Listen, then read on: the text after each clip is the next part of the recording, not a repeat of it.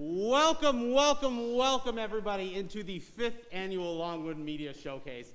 I never thought I would say this, but it is great to be in Wygal Hall. It's so good, exciting to be back here in person this event. Of course, last year we did it as a fully virtual event here. This year is like many things will probably be happening in the future. We have a Zoom audience joining us. Say hello, Zoom presenters. They're at least 10 seconds behind us. Oh, there we go. And we are also, as I think we'll be doing going forward this year, we are live streaming this to YouTube. So hello, YouTube world. Thank you all for joining us here. This is kind of one of the great things that's come out of this. We could do things both for an in-person audience here and, of course, stream them, living stream them, as I put in a tweet earlier today, out to a YouTube audience. So before we get started here, let's talk about how this is going to work tonight. We had 59 different entries from 48 different people into 5 categories here. So we had a panel of 7 judges who watched all of these different entries here, and what we're going to do is we're going to screen the top 3 in each category tonight. And then we do have some certificates, the commies here, if you will, and some cash, Amazon cash prizes for those that are in the top 3 of each category. So when we screen the top 3 here, they will be in no particular order. Then after we've watched all 3 of those, we will go ahead and announce the winners. And we'll ask the person who placed first in each category to come up, talk us a little bit about their piece, what they did, so on and so forth. So before we get to that, we do have some thank yous to give out. So first thing we need to do is thank our judges who gave up their time to watch all of your pieces. So the first judge we want to go ahead and thank is about to leave with my child. So let's thank Dr. Leah Schilling-Stover here for her time. No idea how she got that job. Screams nepotism, if you ask me. Then we also want to thank our next judge, Mr. Kenneth Edward Halliday IV, who was our special guest judge this year here, so we can give him a round of applause. We also want to thank our esteemed chair of our department here, Professor Jeff Halliday, for his time. Next, I mean, PCR, but you know, we got to throw a bone once in a while. So Dr. Alec Osterman, who also joined us as judge. We also thank Dr. Aaron Wagner here in the house, one of our judges right in the front. And frankly, we couldn't do this thing. We couldn't do any of this. The programs were like what we're doing today, also the content we're going to watch today without our last judge. The only person I know who is a master of awesome as well as a fake doctor of awesome, Dr. Awesome, Mr. Clint Wright here. Let's give him a big round of applause. So in addition to our judges, we want to thank some sponsors here tonight who made possible the Amazon cash prizes many of you will be receiving later. So most of you don't know these first 2 names, but one person does.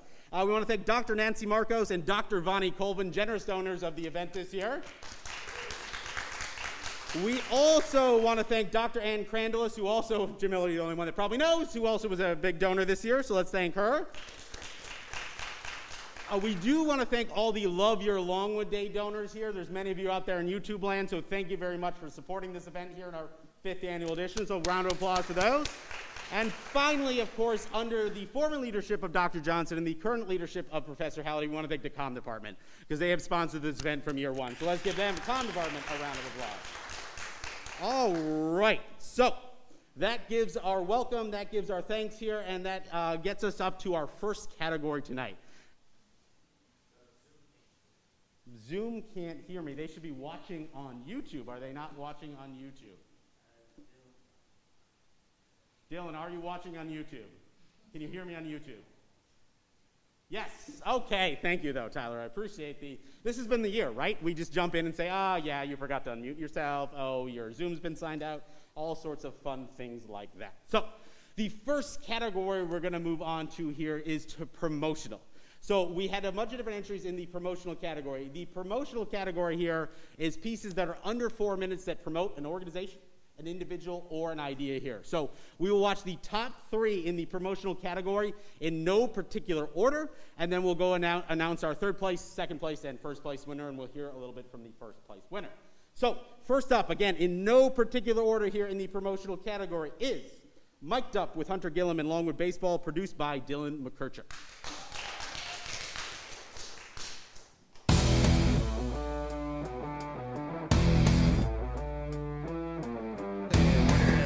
Money bag, yo.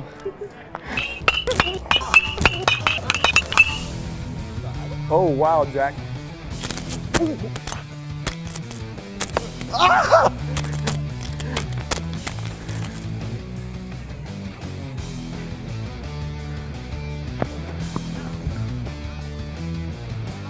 One more. 1 second. I've only got 3 computers up here. You want to start that? There we go.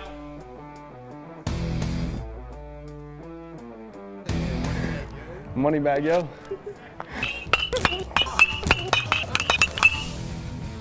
Oh, wow, Jack. Ah!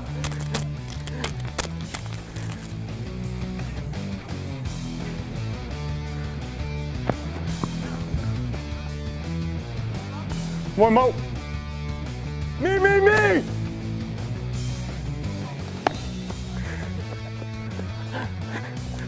Too short for that one, Jackie. Nope. Rosie. Bro, what are you doing? Yeah, I know. He's breathing hard now and think he can box Floyd Mayweather.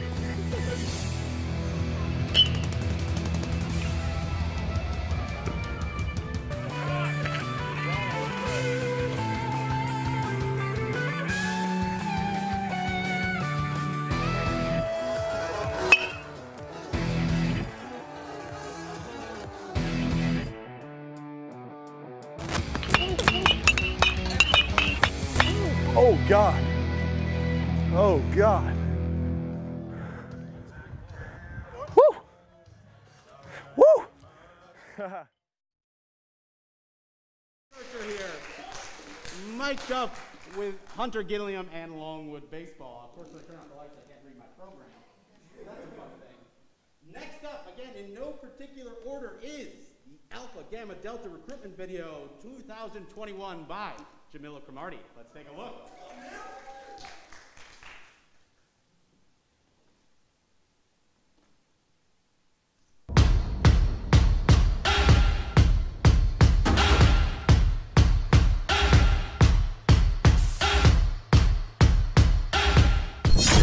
Listen, baby, ain't no mountain high, ain't no valley low, ain't no river wide enough, baby. If you need me, call me, no matter where you are, no matter how far. Don't worry, baby, just call out my name, I'll be there in a hurry. You don't have to worry, 'cause baby, there ain't no mountain high enough, ain't no valley low enough, ain't no river wide enough to keep me from getting to you, baby.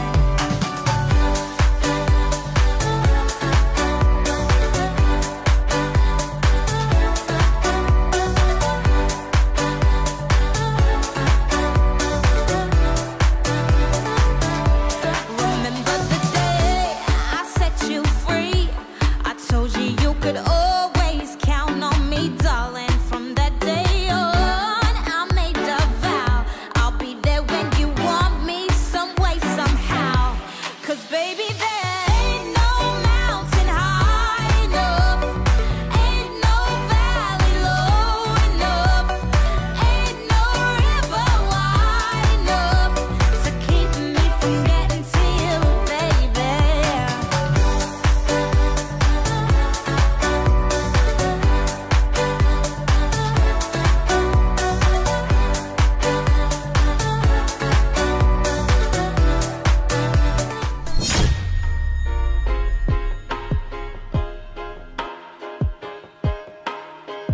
This could be us. So back to what I was saying. Could be us. Could be us.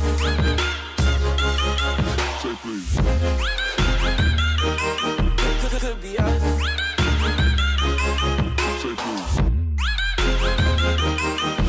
Could be us. It's Mercedes. I bought like Tracy McGrady. Before that girl said she the thing. we gotta say please. Say please.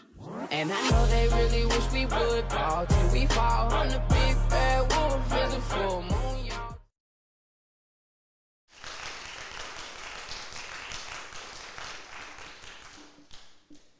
That was the Alpha Gamma Delta recruitment video 2021 produced by Jamila Cromartie. So our third video in the top 3 of the promotional, again in no particular order, is Longwood Social Work produced by Dylan McKercher.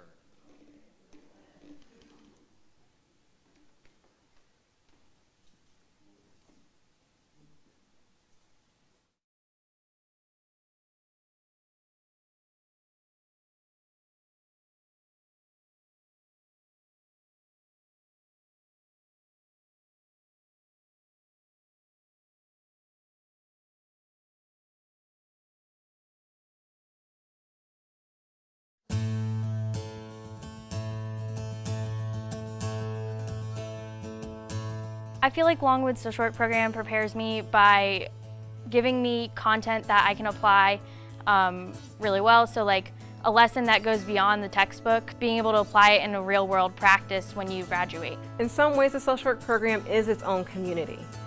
Students are very engaged with the professors here at Longwood University. We know our students by name. They often come and visit us for our hours to request student feedback and support. Our students also have the 2 social work student organizations where they can build connections among each other. And as they matriculate through the program, they often have classes together, and that also allows them to build community. The best thing about the social work program is definitely the faculty. I have a super close relationship with all 4 of my professors. Definitely helps that we have small class sizes. Like, I don't think I've had more than 15 people in a class. Like, it's nothing to walk into the whole building, which is like where all of our classes are held, and just like you know almost everybody. Like, you could walk down the hall and like wave to almost every single person that you see, or say hi to almost every person, every professor, and I think that's really nice. I try and diversify the teaching so that I'm meeting the needs of everybody. We don't all learn the same way, and so I think it's important that we have ways to connect the curriculum to things that they already know. So bringing in current people to talk about what's going on in the field so that they just have that real life aspect. Our team of instructors, with a lot of support that we get from administration and others at Longwood, have resulted in a continued commitment to keep our academic programming on a curve of being ever more rigorous, structured. We want students to feel very, very supported so that they can take risks outside of their comfort zone. So I think our students feel busy in a very, very productive way, so that by the time a student enters the field experience, their junior year, they have had very, very rigorous, structured, and productive classroom instruction. So as I said, my junior year, I was placed with probation and parole, and I loved it, and it was so awesome. And that's a population I had no idea I was interested in working with. But then this year, I'm hoping to be placed in family preservation services, and so families and groups is something I realized I'm interested in through the program. We do a lot of extracurricular types of activities. Some of our classes require volunteer hours outside of the classroom, and so when we do that, it's connecting the students and helping them to know that service is a big priority in the field of social work, and then helping them just be able to make those connections with external agencies and programs that might be out there. Social work program definitely models all the values from the Code of Ethics. It's like the one thing that's like pounded into our heads. Importance of human relationships and dignity of worth of the person are the 2 things that I think the program does for us students, because they never see us as another student. It's always a personal relationship, and what can our professors do for us. This program prepares our students to be citizen leaders, because really that's what social workers are, right? We are trained, and we have the expertise and knowledge to be aware of ourselves and as others, to identify areas of advocacy and how to support others. A lot of the values central to social work also are embodied as citizen leaders. I would say that Longwood Social Work is a place that you really feel valued, and like you can put your best foot forward, and they really want you to learn and grow and feel appreciated, and your opinion and what you say and what you believe really matters to the professors and to your peers.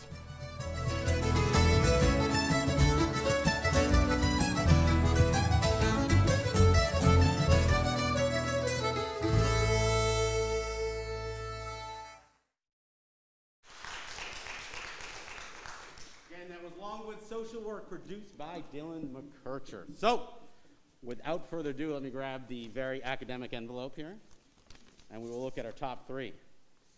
Our third place winner in the promotional category is, flipped upside down, Jamila Cromartie, Alpha Gamma Delta Recruitment 2021 video. Congratulations. Please do come up after to get yours. Kami? No, after.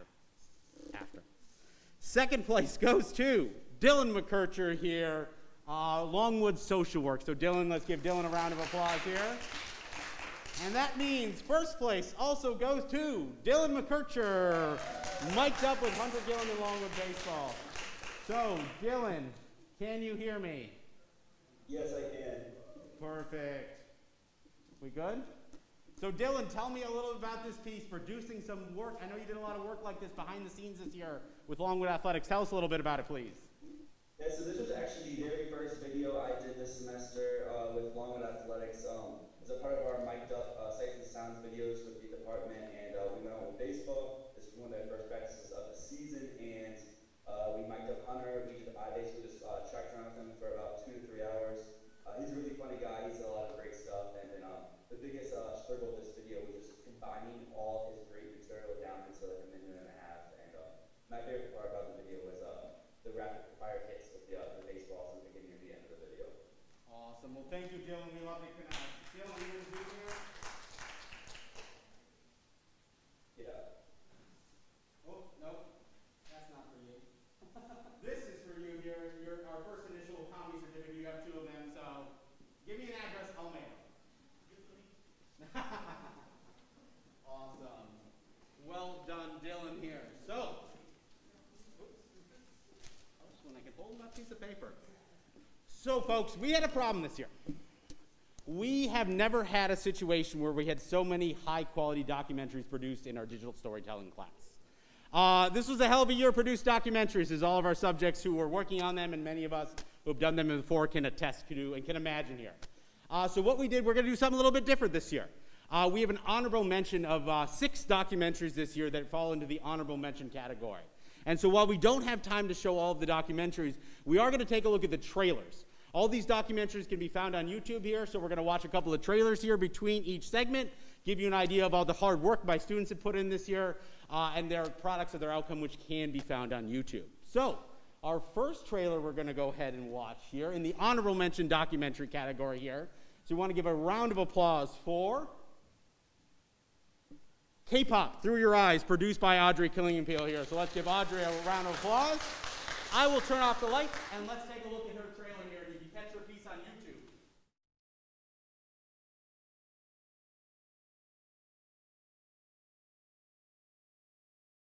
Okay, so I guess we should just start off with how you like that, I guess. I guess we should. In your area. How you like that? I love how they drop down. Yes! K-pop, it's loud, it's exciting, unique, addicting, explosive. It just doesn't stop. It's like new content comes out every day. There's always something different going on. I love the music videos. The music videos are so amazing. It's not just K-pop as a genre. It's pop. It's R&B. The thing I keep trying to ask myself over the years is why? You know, why did I get so obsessed? Why is this such a huge part of my life? And why has it been such a huge part of my life for the past 3-4 years? And I think, honestly, it has to do with the fandom. At the end of the day, it comes down to the people that I've met from K-pop. Amazing people from around the world, kids, adults, teenagers, and everything in between, all obsessing over the same things and forming these incredible bonds because of this music, because of this place that we all feel connected to.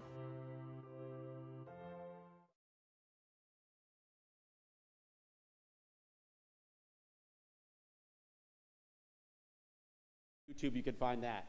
The next documentary we have in the honorable mention category here, in no particular order. I can't read my paper, it's way too dark in here. Way Down in the Valley of Mud, produced by Jessica Boggs here. So let's go ahead and take a look here.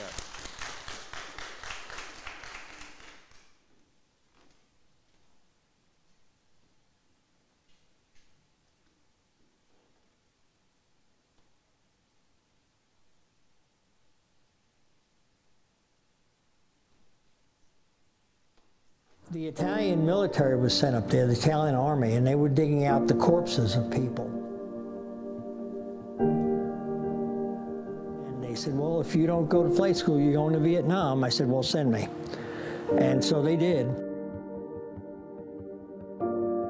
In the tent next to me, he had just gotten off the plane from Saigon, just gotten in the country, was unpacking his stuff, and that loud mortar round was it got him.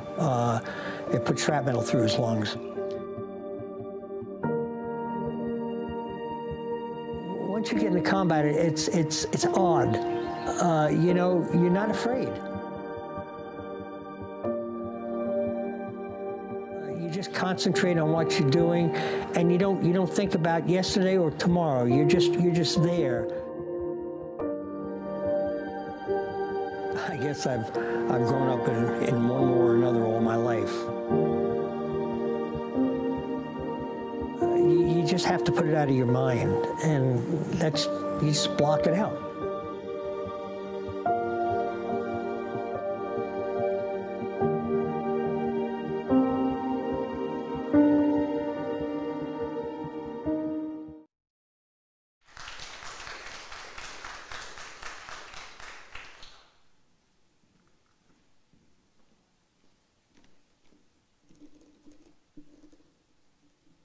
All right, so again, that is the honorable mention documentary category. We'll see a couple more of those. Please do check those out on YouTube here. The next category we're going to move into is the news category here. So this will be pieces under 3 minutes that could be in the inverted pyramid style or the feature style story.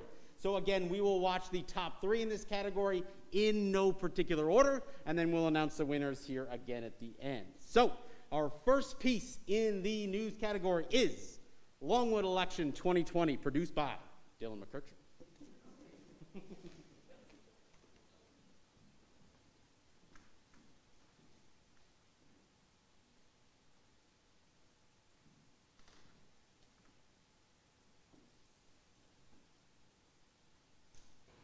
Welcome back to On the Record. I'm Dylan McKercher. On Tuesday, November 3rd, the 59th U.S. election will commence, where Democrat candidate Joe Biden squares up against current 45th President, Republican Donald Trump. Ahead of this year's election, I had the opportunity to sit down with a member of each political party organization here on campus and ask about their thoughts on the 2020 election. Secretary of the College of Democrats, Junior Midge Costello, is voting for Joe Biden because she does not agree with how the current president has been handling the country and has been upsetting to her. Costello said that voting blue in 2020 will be the first step in improving the country. She states that voting the 2020 election is important due to the previous year's lower turnout. That's not a good representation of the country, because if you don't get everyone's voice, then you don't have everyone's ultimate opinion. And so if you want like a true opinion of the country, you need everyone's votes to be there so you can have a true reflection of how people feel. On the other hand, Vice President of the College of Republicans, Senior Royce Coleman, believes that voting is important in all elections as it is a civic duty. He states that the best way to have your voice heard is by going to the polls and voting. Coleman will be voting for Donald Trump on Tuesday. I believe he is the best candidate. Joe Biden's been in office for 47 years, and I've seen more results from Donald Trump in 40 months. I do like his economic plans. I like his prison reform that he's passed and police reform that he's passed. Joe Biden couldn't do it in 8 years, and Trump got it done in less than 4. Leading up to this year's very polarizing election, here at Rotunda Studios, we decided to host the Longwood 2020 election. On Wednesday, October 28th, a poll was posted to our social medias, as well as being distributed by both the College of Democrats and Republicans to eliminate bias and give a fair playing field for all. The poll consisted of 3 mandatory questions and 1 optional. These included, are you a student or faculty member at Longwood University? What gender do you identify as? If you are a student, what year are you? Who are you voting for in the 2020 election? The poll was left open from noon on the 28th and closed at midnight on November 1st, collecting a total of 135 responses, resulting in the Longwood community voting 54.8% in favor of Democratic candidate Joe Biden. 39.8% in support of Republican candidate Donald Trump, 5.2% to Libertarian candidate Joe Jorgensen, and 1 vote for 0.7% with a response of not voting. Taking a closer look at the breakdown per candidate, starting with Biden. Out of the 95 voters who were female, 61% voted in favor of Biden, compared to the male population, where only 40% of voters went blue. Then, of the 126 total students who partook in the study, 53% voted blue. Then on the other side with Trump, only 35% of the female population voted for Trump, with exactly 50% of the male voters in favor. Then 41% of the student population voted red in our mock election. Once again, this report and poll was done without bias. We involved both political parties' organizations here on campus to help distribute the poll and have their voice heard. However, we do agree with what each representee said. The 2020 election is super important. In fact, every election is. If you'd like to have your voice heard and did not do a mail-in absentee ballot, head out to your local registered polling location on Tuesday. Make sure to follow us on socials at Longwood Rotunda on Twitter and Facebook, as the Rotunda and Rotunda Studios will have more coverage of the 2020 election and its impact on the Longwood community in the upcoming weeks. For Rotunda Studios, I'm Dylan McKercher.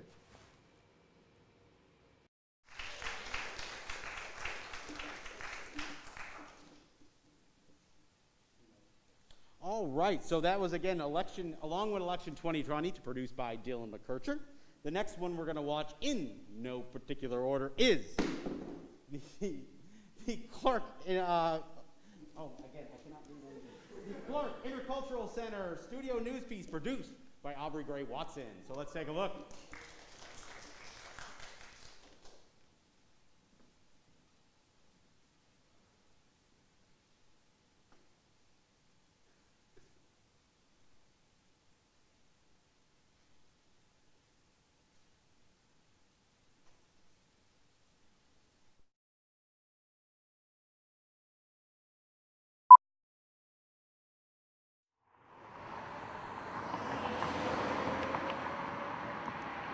If we think about legacy, family, and home, nothing speaks to those three quite as well as, the Clark family. Legacy, family, home, and belonging. These are the values attached to the Clark House.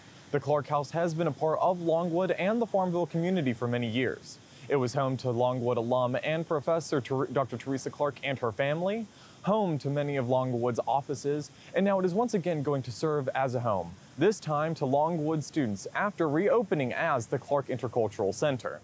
The Clark House reopened as the Clark Intercultural Center on September 21st, 2020, marking a new chapter in its long history of serving as a home. I recently had opportunities to speak with individuals with close connections to the house, each one providing insight into its transition over the years and its legacy of belonging, homeliness, and family.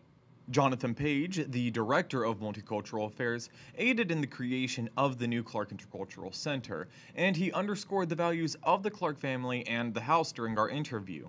These values motivated the center's development and are what he believes makes it a place on campus for marginalized students and for all students at Longwood. I want the center to be a space for everyone and not just viewed as, a space for, a certain identity or a certain group of people. It is the campus center. It is the campus intercultural center. So when we moved into the Clark House, I'm not going to lie, instantly, it just had this whole sense of home. Miming Page's sentiments of home and belonging, Dr. Pam Tracy, director of the Center for Faculty Enrichment, commented on the time her office was located in the Clark House and on the importance of the Clark family's relation to the center. Given the Clarks' history in this county, given their current passion and dedication to Farmville in particular, it makes tons of sense that an intercultural center would go there. But this project would not have been possible without Dr. Teresa Clark. Dr. Clark has promoted ideals of family, home, and belonging for as long as she's lived in Farmville and been a part of Longwood. Her legacy pushing the university and the community to embrace diversity and inclusion, and she hopes to see the center do the same. I would like there to be peace emanating from this house, that the individuals who will occupy at different times or work in the house will promote unity, peace, collaboration. I'm Aubrey Gray Watson reporting from Longwood University. Back to you in the studio.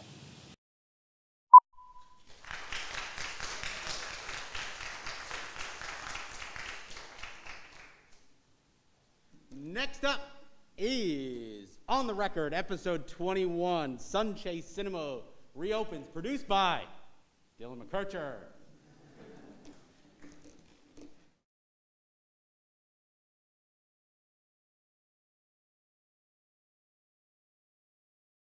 Welcome back to On the Record. I'm Dylan McKercher. On August 21st, Sunchase Cinema 8 reopened for movie-going audiences after being shut down on March 17th due to the coronavirus pandemic. After having doors closed for over 5 months, I had the opportunity to speak to General Manager of Sunchase Cinema 8, Jacob Herzig, about their reopening during a pandemic. For our particular location, business has been rather slow starting out, but the only thing I have to compare that to is how things were before the pandemic. I did not expect us to get, a huge crowd our opening day or even our first week. At the time when we closed, I wasn't too concerned. I thought this would, just like everybody thought, all business sectors, that it was going to be short term. As the months dragged on, I realized, this could be an issue. It's actually serious. And we're just, I kind of have a little doubt that people want to come out, not just to movie theaters, but just go about their regular business like they were before. The Longwood community is one of Sunchase's biggest markets. In hopes of offering a safe and entertaining venue to the community, Sunchase has invested in a hospital-grade disinfectant spray, as well as a mission on how to keep the perimeters safe and clean. We are required to sanitize every shared surface after use, whether it's a customer or employee, even if it hasn't been used, every 2 hours. We're using a hospital-grade disinfectant called Botanicline. It's proven to neutralize the SARS-CoV-2 virus. There are sanitizing stations located throughout the theater, one in front of every auditorium. There's 2 in the lobby. So pretty much no matter where you're at, unless you're inside of an auditorium, there are sanitizing stations to use. Herzig continues going over additional safety precautions, including some for the staff, which Herzig stated that the cinema rehired over 50% of workers from before the shutdown. They're still actually going through training. The ones that have been here, of course, have seen most of everything. It's mandatory hand washing every 20 minutes almost. We do have a daily screening questionnaire dealing with COVID-19, and it actually needs to be signed and dated by each employee when they come into work before they actually start working. They basically confirm that they are not currently suffering from any symptoms dealing with COVID-19. With social distancing implied in the individual auditoriums, a max of 30% capacity can occur due to the customers being spread out by at least 3 seats in between all guests in different parties. There can be a maximum of 5 people sitting in the same group. Herzig additionally stated that Sunchase employees will be having check-ins in each auditorium every 15 minutes during showtimes to make sure social distancing rules are being enforced. We don't allow anyone to enter the building without a mask. We do offer masks to anyone that don't own one. People will purchase beverages, food. Of course they can remove their mask while they're consuming beverages and food. It's encouraged to put the mask back on once they're finished.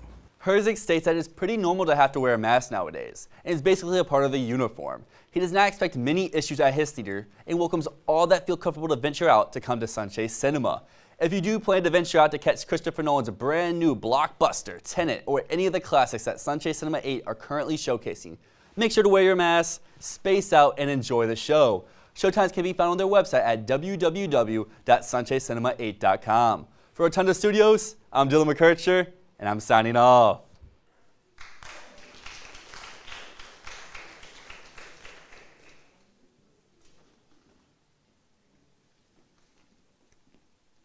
All right, so the official envelope, the winners are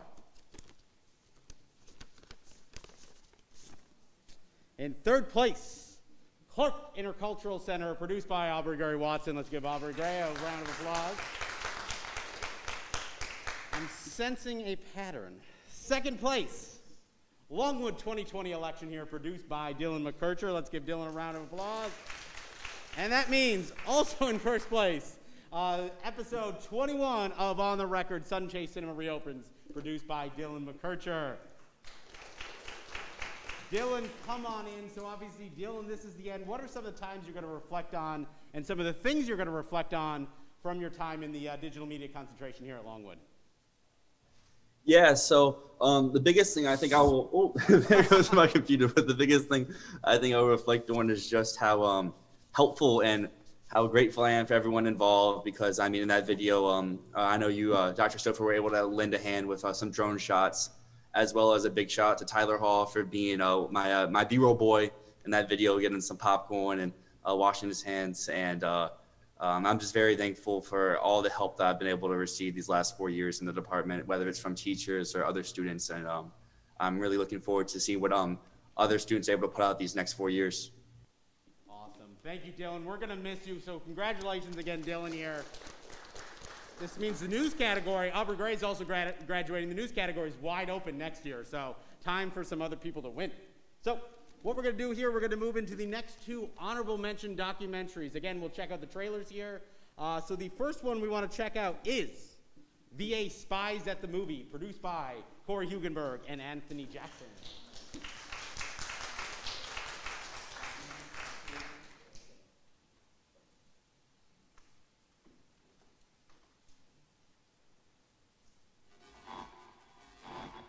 Your mission, if you choose to accept, is to gather as much information as you can about agents in Virginia.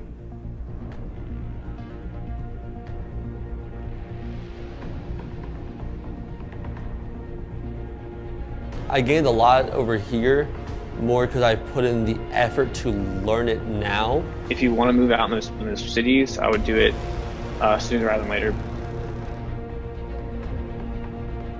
You got to be specific about what make it means. We have this thing of being a small state, I guess, so people don't think that we do, but I think we do. Mission complete. Great job. I'm proud of the work you have done, Anthony.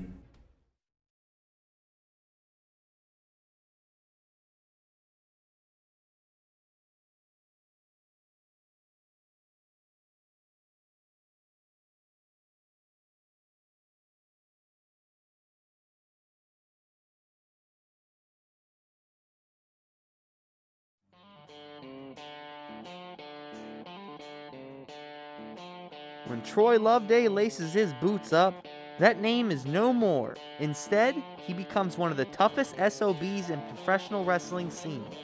Fans love him or hate him, but that doesn't stop him from doing everything it takes to beat his opponent, even if it means playing a little dirty. I've been in the ring or backstage with just about everybody. Since starting his very own professional wrestling promotion, the BWF, he's been able to mentor the future wave of professional wrestling, molding them into future champions. He's not a big high flyer.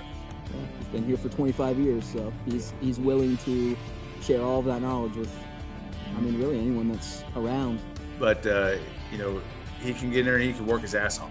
It was one of the first and only times I bled in a wrestling match. Grab a seat and strap in, because this is the story of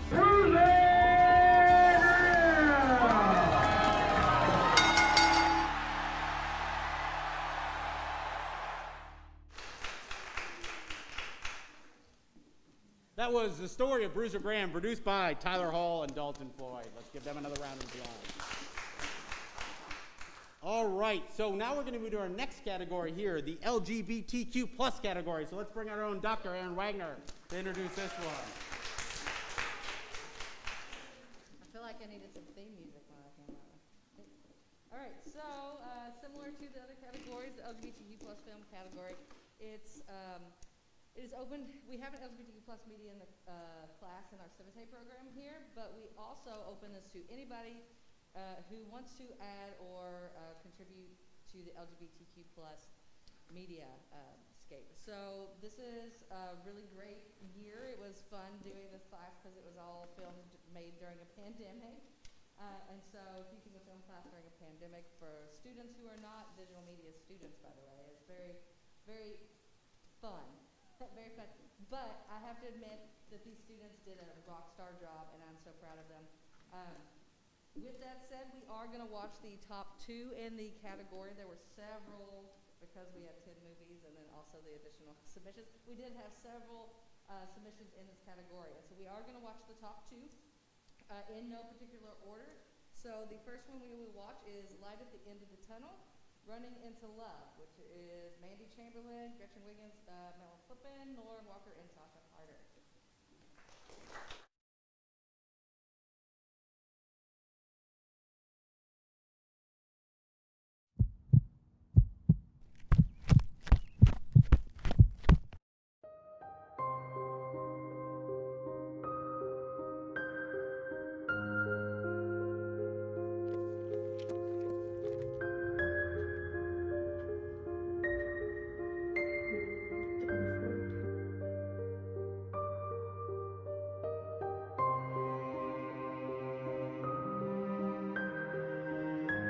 We have concluded it is amyotrophic lateral sclerosis, or ALS. Unfortunately, there is no cure. What we can do is provide medicine and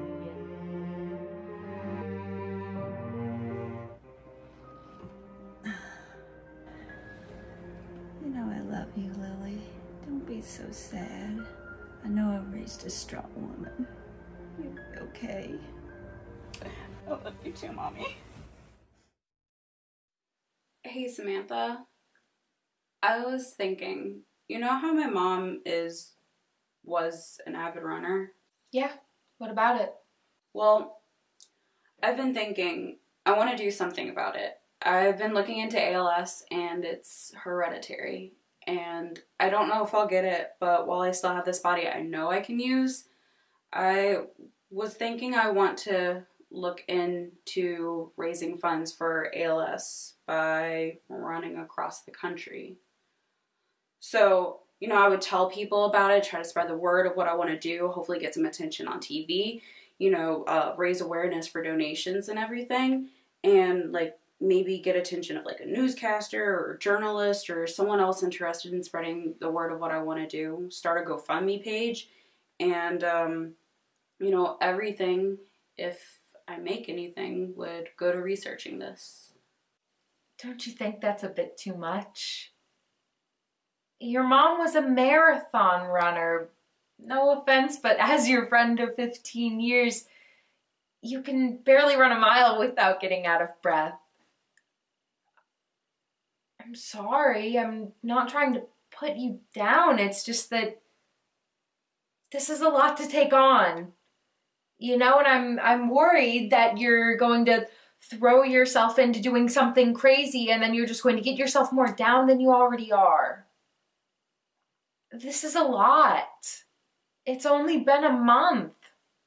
I mean, running across the country is a lot for anyone. For a bit of wholesome content today, I bring you the story of a young woman training to run across the continental United States in an effort to raise money to donate to research on ALS after losing her mother to the illness only months ago. We've met several times between her training to talk about what inspired her to do this. According to Miss Lily Chalmers, she decided running fit her situation best as her late mother was a marathon runner and they had a shared favorite movie, Forrest Gump. Her goal is to raise $1 million. We wish you luck on your adventure. So, run Lily run. If you would like to help contribute to Lily's cause, go on our website, and on the homepage, there will be a link to her GoFundMe. Her journey starts officially on April 20th, 2021.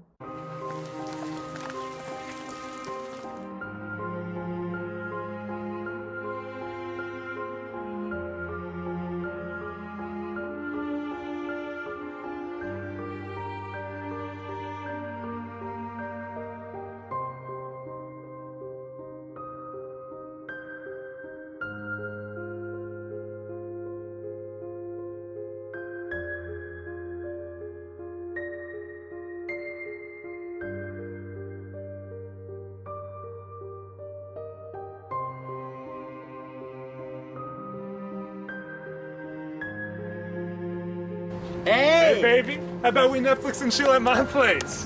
Get the fuck off me! Damn bitch, didn't want your ugly ass anyway. Samantha was right. I'm in over my head. I should have just listened to her. Why did I think I could do this? I have asthma. I've never been super athletic. I miss my friends. I miss my family. I miss my mom. Maybe I should just stop. I've raised a lot already, but I'm not even halfway to my goal. Or am I being selfish? Fuck, I don't know. But what if people don't believe I really meant to finish this?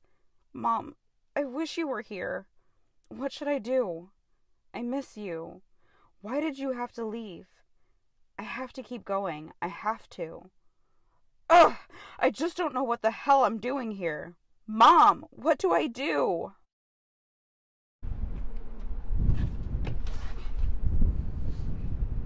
I have no one. Hi! Are you okay? Here, let me help you up.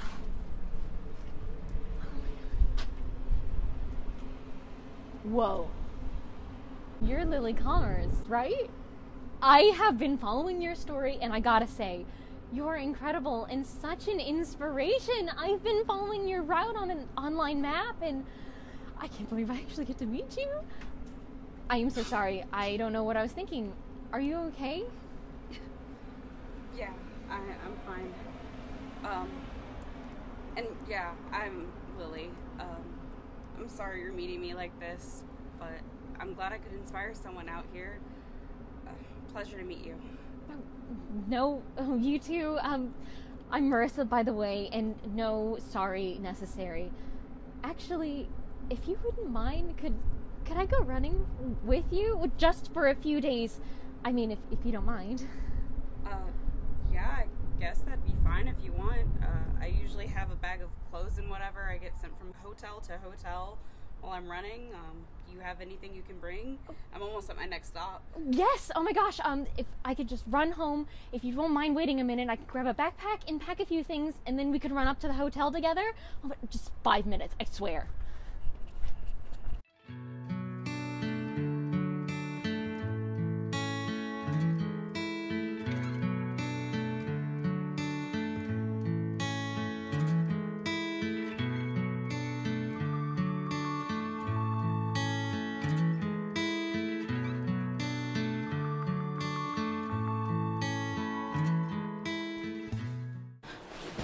Marissa, I haven't checked my GoFundMe page in a bit, but we made it. I reached my goal. We raised $1 million. We did? Wait, we did? We did it! Oh, I can't believe it! I know. Now I can finally stop running. You want to stop running? Of course. I was never really into running. I just did this to raise money after my mom died. I mean, I had a goal. I reached it. Now I can finally go back home. It'll be so good to be home again. All I have left to do now is to buy a plane ticket. What about your followers? What about the people you've inspired? Well, and there's still so many sights to see. I'll miss running with you. I'm gonna go to the front desk and get some coffee.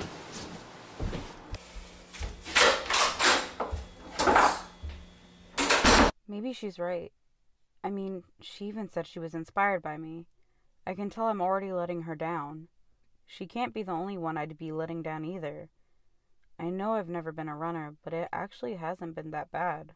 Well, at least not after she started running with me. Marissa, you were right.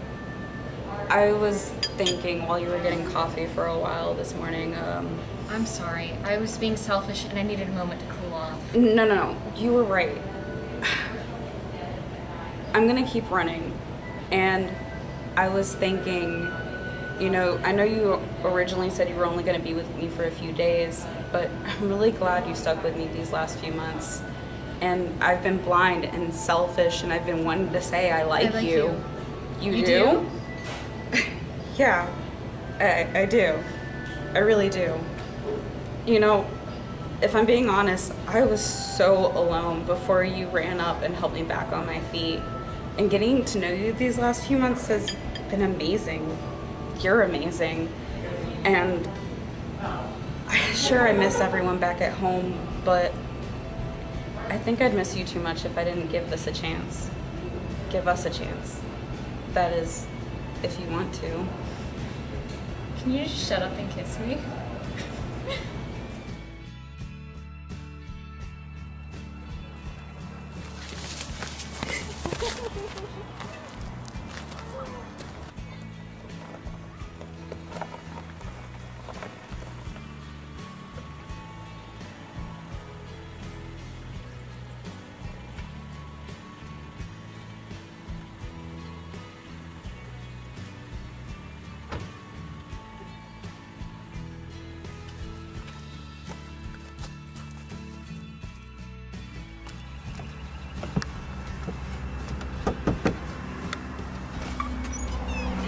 I need you to meet someone. Hi, I'm Marissa.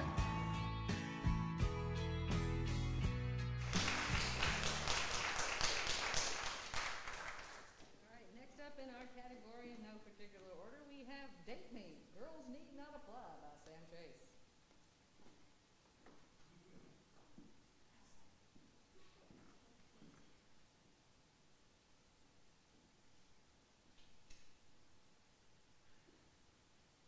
Hi everyone, my name is Sam Chase. I am 21 years old, 5'11". I'm a Pisces, and here's my Tinder. For my first image, I just wanted something that looked good. I think I look really good in this, and I just wanted to show just my face and nothing else. For this next photo, I just really wanted something where I can just have an ugly face, but still be seen as funny. For this photo, it's a little voguey. I had a lot of problems with my body this past year, and it was nice to see that I was finally growing some muscles and I was becoming more comfortable with myself.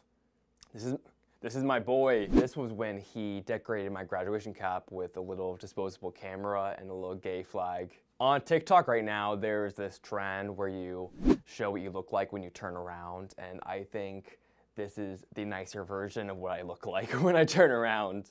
So, fun fact about this photo, I got married that day. This photo is definitely one of the snazziest. I looked hella good in this. And it was my first modeling gig, and I just really wanted to show off what I looked like. I think I had one of the biggest grins I've ever had in this picture. I really just liked how happy I looked. I really wanted to show that in my profile, even though I smile in every photo. I think this one is my most happy one. Even though I have a lot of smiling photos, I don't have any where I'm laughing. And this is what I look like about 10% of my day.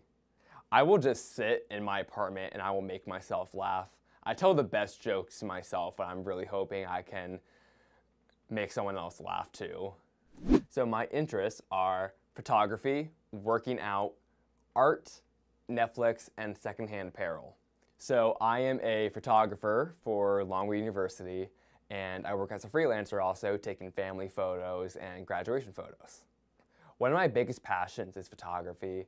I am currently working on a piece about masculinity in our culture, and it's spanning so many different projects of mine that I really think it's going to be my lifelong project. So here is my bio. Do you like guys with one crooked tooth? Do you like someone who is so funny it's dumb? Do you want a photographer boyfriend? Then look no further than this 6-foot college half Italian who should probably stop drinking loads of caffeine. I love caffeine. I am about to have my second cup of energy drinks today. And before every workout, I drink pre-workout, and I am so caffeinated by the end of the day that I need to take melatonin to go to sleep. Passionate about my art, and soon you too. When I'm nervous, my face will twitch and it looks like I'm winking at you. Guaranteed to get the family convo going. There's been a lot of times where my twitching has resulted in people think I'm hitting on them, and it's been way awkward. But sometimes people find it endearing. Sometimes people think that I'm actually winking at them and it works out for the best. I guarantee that at one time or another in my life, my twitching is going to affect me a lot. Guaranteed to be the only boy you date that won't bring you home to his parents. Hashtag orphan life. So my parents died when I was a kid, and I've been living with my aunt and uncle, and my uncle actually just passed away. So it is now just me and my sister and my aunt. I really just want to find someone who has a big family. I think big families are taken for granted, and right now I just don't have a big family because so many of them have passed away. My Spotify anthem is Motion Sickness by Phoebe Bridgers. She is the love of my life, and if I were to pick any concert, it would probably be Phoebe Bridgers and Mitski together. I think when COVID is over, I'm going to try to go to a concert. Follow me at SamChase16 on Instagram. My name is Sam Chase, and that is my Tinder bio.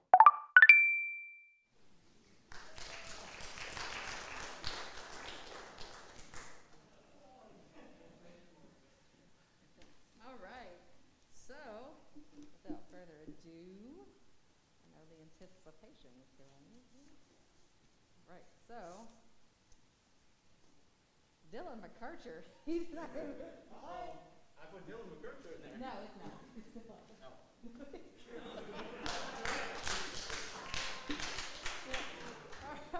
So in second place, we have Mandy Chamberlain with Gretchen Wiggins, Melon Flip, and Laura Walker and Sasha Carter for Light at the End of the Tunnel Running into Love. Which means first place is Sam Chase with Listening.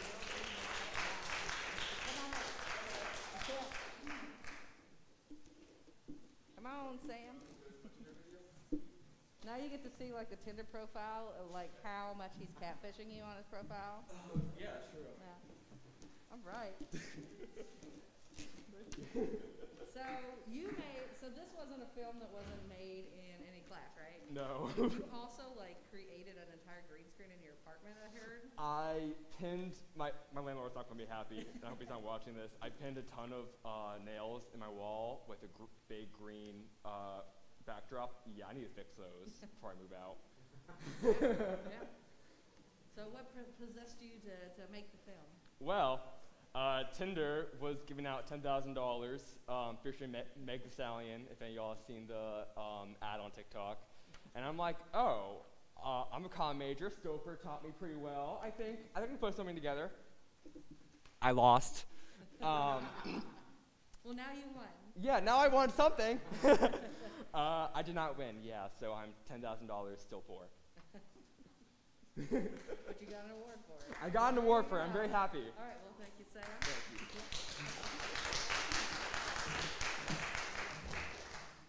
Well done, Sam, and well done everybody in that category right there. All right, so we're going to move forward here. The next time we have two more honorable mention trailers from our documentary category here. So first up, let's watch Grab Her, produced by Aubrey Gray Watson. Then we'll roll into the next one, and I'll tell you who it's produced by. Stay tuned.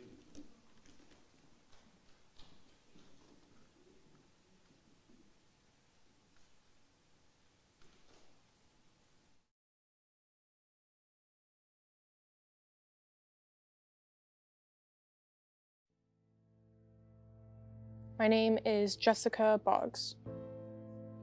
Yes, I am Michaela Jennings. My name is Eleanor Stuck. My name is Sarah Kuzniewski. Nicole Dawkins.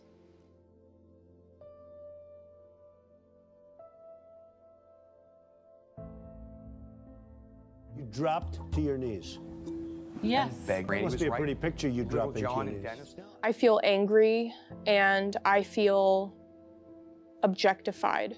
Gets out and she starts asking me all sorts of ridiculous questions, and you know, you could see there was blood coming out of her eyes, blood coming out of her wherever. It's just terrible. Like, it doesn't make me feel good, and the things that he's saying is not okay. She's gotten a little bit large. I would say this, I don't think you should dress like you weigh 120 pounds. She shouldn't dress like she weighs 120 pounds, I think is the direct quote. As somebody who has struggled with being underweight her entire life, you know, I finally, you know, have realized that I am at a healthy weight. But then for him, hearing that specific quote of, she shouldn't dress like she weighs 120 pounds, I don't weigh 120 pounds. I've said that if Ivanka weren't my daughter, perhaps I'd be dating her. You know? And there's the one where he sexualizes his own daughter. It's always creepy. No one enjoys that. Do you believe in punishment for abortion? Yes or no, as a principle? The answer is that there has to be some form of punishment. For the woman? Yeah, it has to be. Disturbed? I know you'd seen all those before. Nothing here is new, just like that was the president. Nobody has more respect for women than I do. Nobody.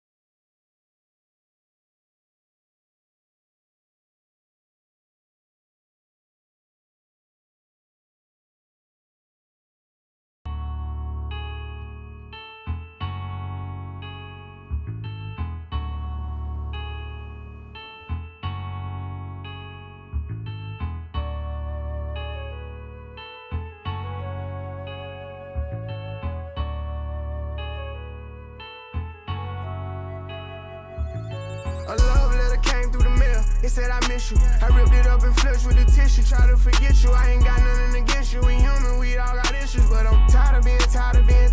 That part of me done died. I see it, then I don't act like I'm blind. I'm confident it won't be one of mine. I know emotions come with lies, so I tell the truth all the time. Ain't got no sympathy for no fool. I admit that I'm rich and I'm lit.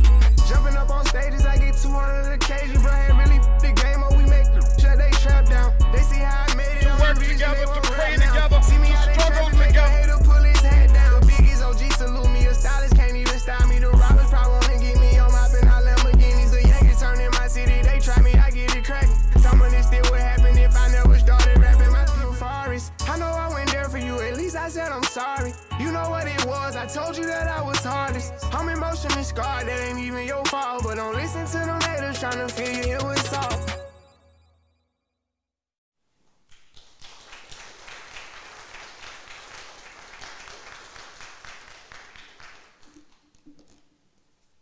That was We Will Overcome, the Black mental health story produced by Aaron Barksdale. Let's give Aaron a round. Another Aaron. All right, time for our second to last category of the evening, the creative category. So the creative category is kind of that hodgepodge category. We'll see some music videos, we'll see some creative short stories, we'll see some other programming in this, so we get a nice variety of different type of programming when it comes to the creative category. The one common denominator is, of course, they're all fiction and they're all under 7 minutes. So again, we will watch these in no particular order. The first one we're going to watch here, I'm not going to come up in between here, so we'll just kind of roll through these and tell you all the names and producers after. But the first one we're going to watch is Freedom, producers Michaela Jennings and Charles Lee Tolson.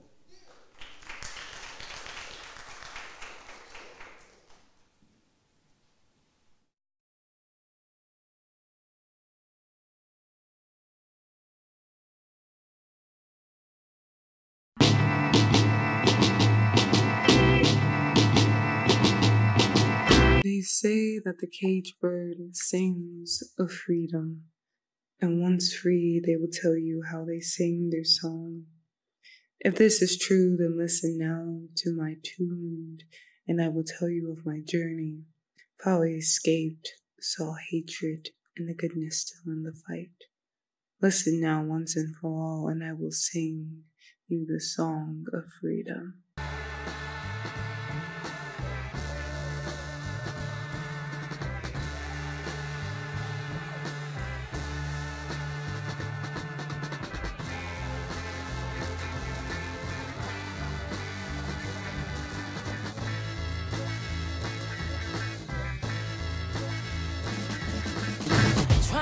Tryna rain on the thunder. Tell a storm I'm new.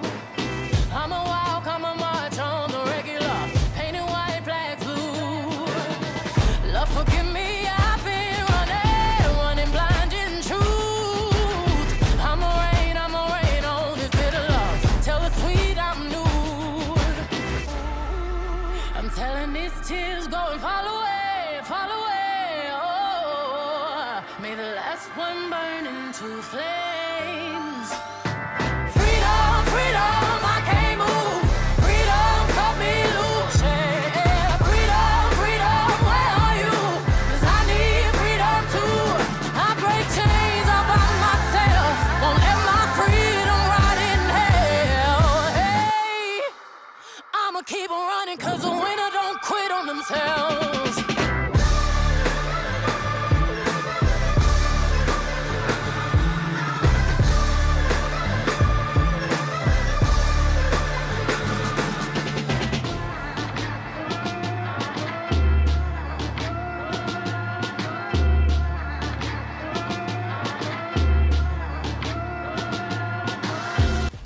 And after my escape, my journey seemed to last forever. I ran, I grew tired, but nevertheless, I continued. Forgive me, I've been running blind in truth. I'ma wave through your shallow love. Tell the deep I'm new. I'm telling these tears go and fall away, fall away. Oh, may the last one burn into flames.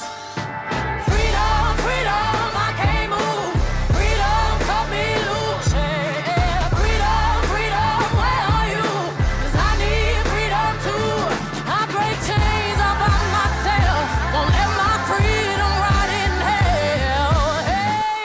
also was met with hatred, and I understood the fear that my people had.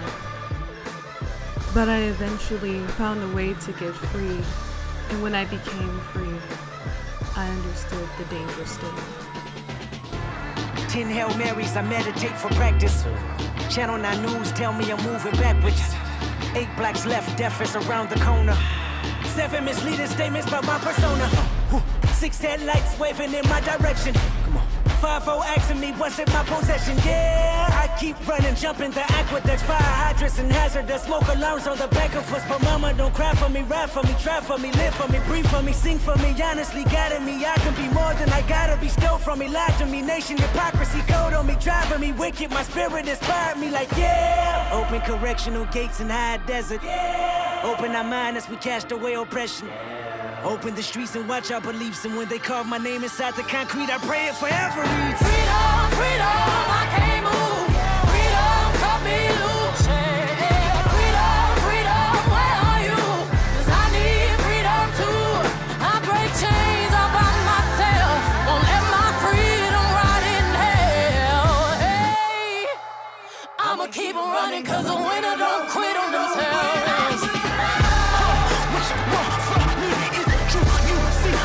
Father, get in there. What you want from me? Is it true? You see, Father, get in there. In there.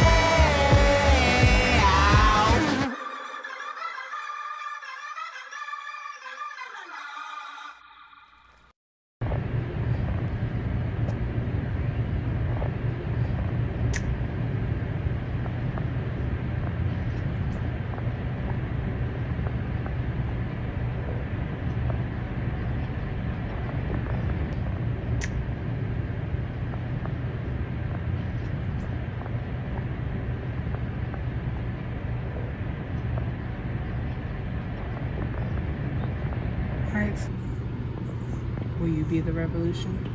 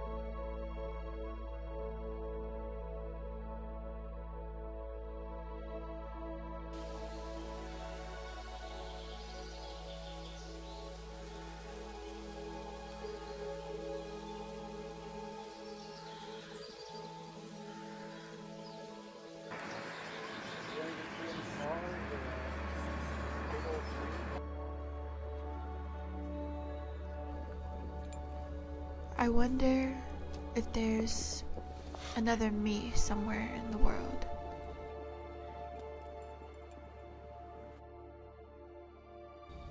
Who looks the same and talks the same and even has my curls. Someone with my eyes, my ears, who even has my laugh, who can do what I can do and can't do what I can't. I've looked and looked everywhere to find another me. I went down to the park and looked behind the trees. I looked around, up and down,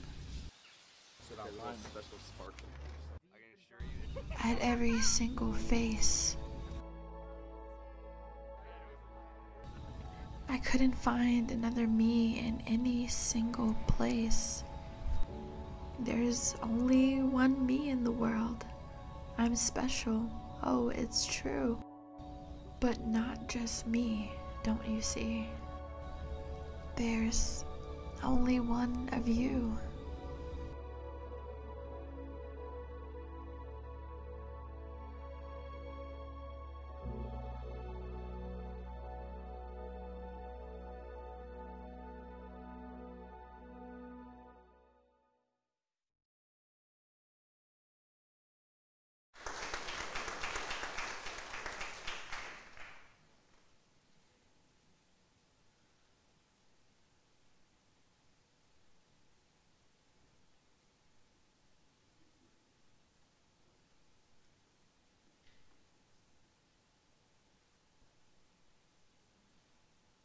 Hi, so yeah, I'm Jim Faison. I'm what you would basically call the average college golfer.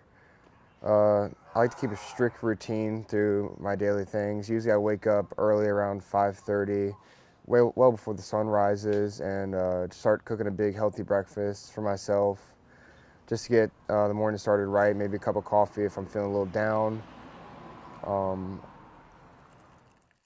You know, the greatest thing about golf is that you get to spend quality time with your best friends, and you just love every minute of it out there. Fuck, I hate playing with Jim. Dude sucks ass. He's always talking shit.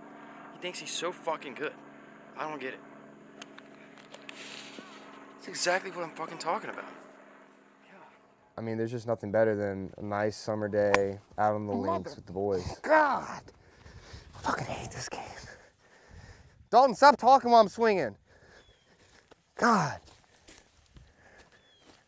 I don't need it. I'll just buy more balls.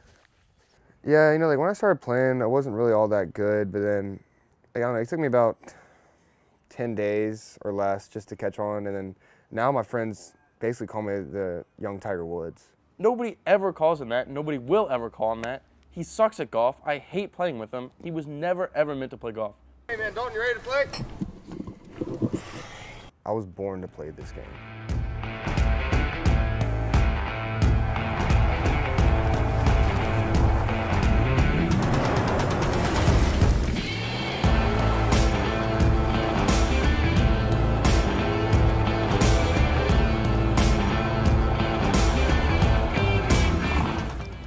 Would it taste better if it was a keg?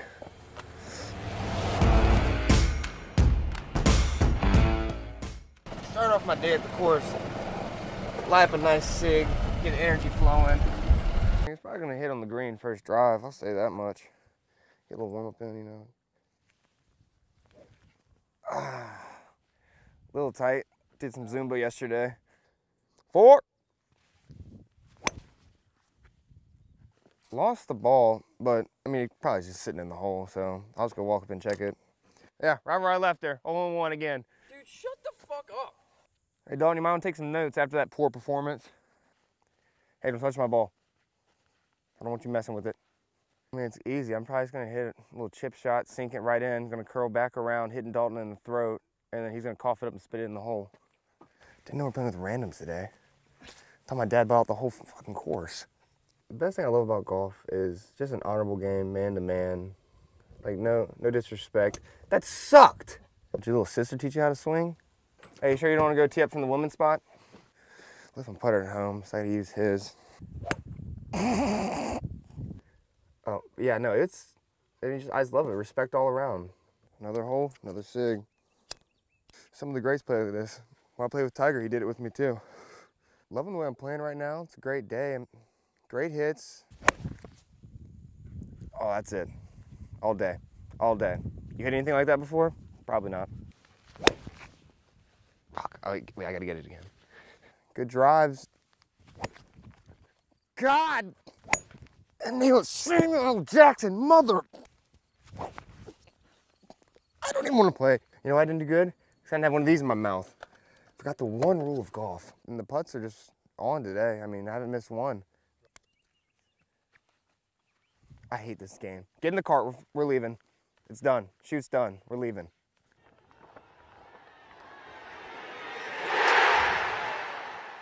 I'm just so happy to be a part of everything going on today, and just all the recording, and just getting to experience the life of one of the best college golfers around.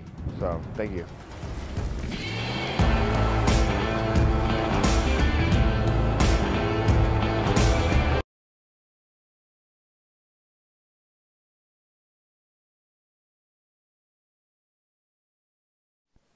All right, so again, the creative category, I love it, right? We get such a variety here. So, without any further ado, let's see the winners. In third place in the creative category, the first piece we watched, Freedom, Michaela Jennings and Charles C. Tolson. Well done, Charles C. Oh, that's okay. And we're not going to believe this, but there's a tie for first place. So, tied for first place, the second piece we saw among 7 judges, mind you. 7 judges watched these, and we had a tie for first place. The Story, produced by Monet Allen, which was the second piece we watched. Come on up, Monet. Let's give Monet a round of applause here. Careful there, please don't trip. Well done. Here's your comment.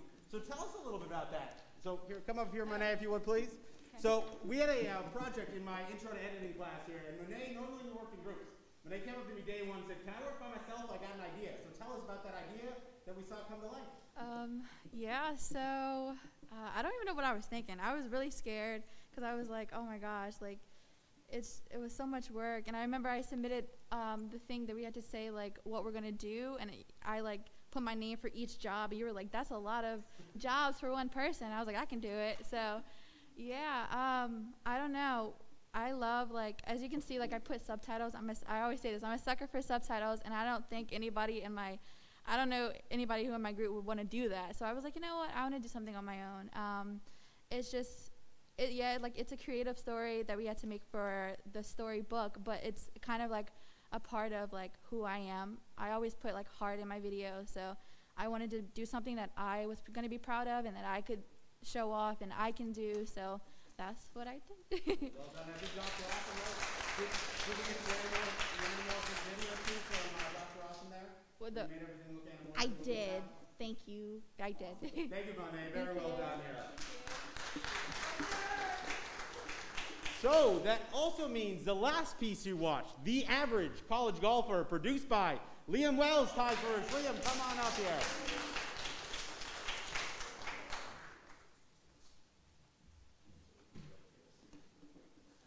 Please, yeah, don't trip.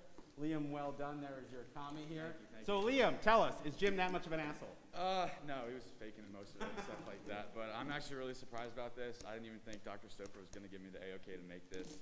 I had no idea it was going to go this far, but I had a lot of fun making it.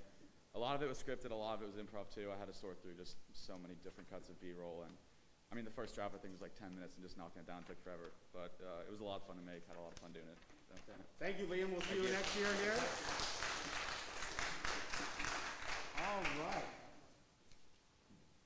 Hi, Charles C. Well done. I forgot my program. Thank you. All right, so moving on to our last and final category of the evening. By the way, the categories we've currently seen, the first place prize is valued at $50. The second place prize is valued at $25, and the third place prize is valued at $10. So check your emails tomorrow. You will see links to redeem those. The documentary category. That is my... Huh?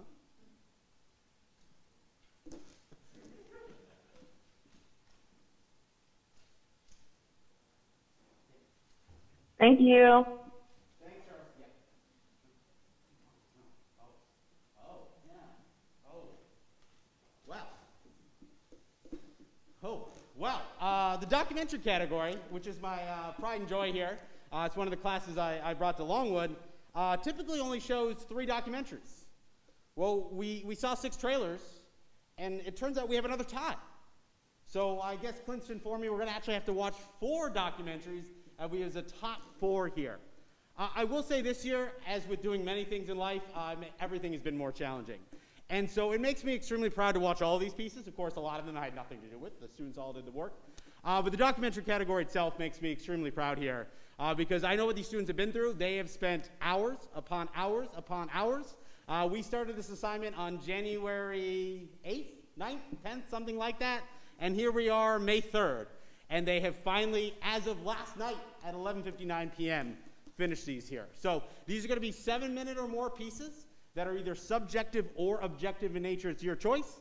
And as Clint just informed me, we got 4 to watch. So we'll take these, again, in no particular order. The first one we're going to watch here is From the Streets to Success, the story of Sean Weiss, produced by Megan Sturtle.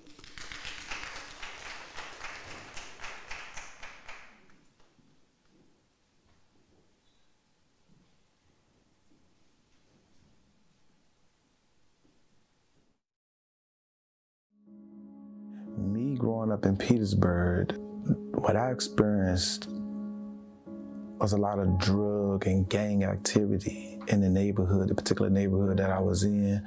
Watching the fellas in the neighborhood sell drugs, you know, ride up and down with their rims on their vehicle and do these things is all I really saw.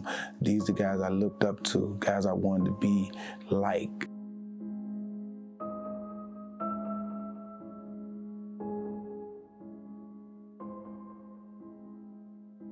My mother couldn't afford to live in anything much nice, so a lot of homes we moved into, my stepfather, at the time, he would ask the landlord or whoever was renting the place where we could do some of the work to get in there. Growing up in homes where we had to blanket ourselves with 3-4 quilts just to stay warm because of the heating conditions, you know, heating the whole house from a oven.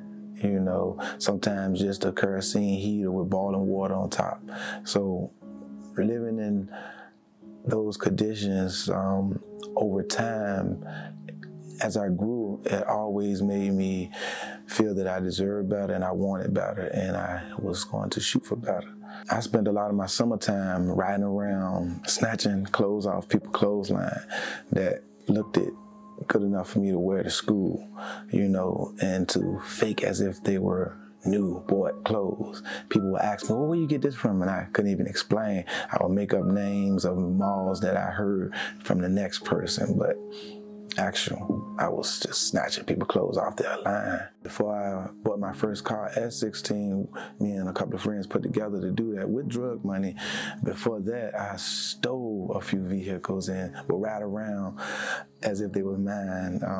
We, as a group, used to,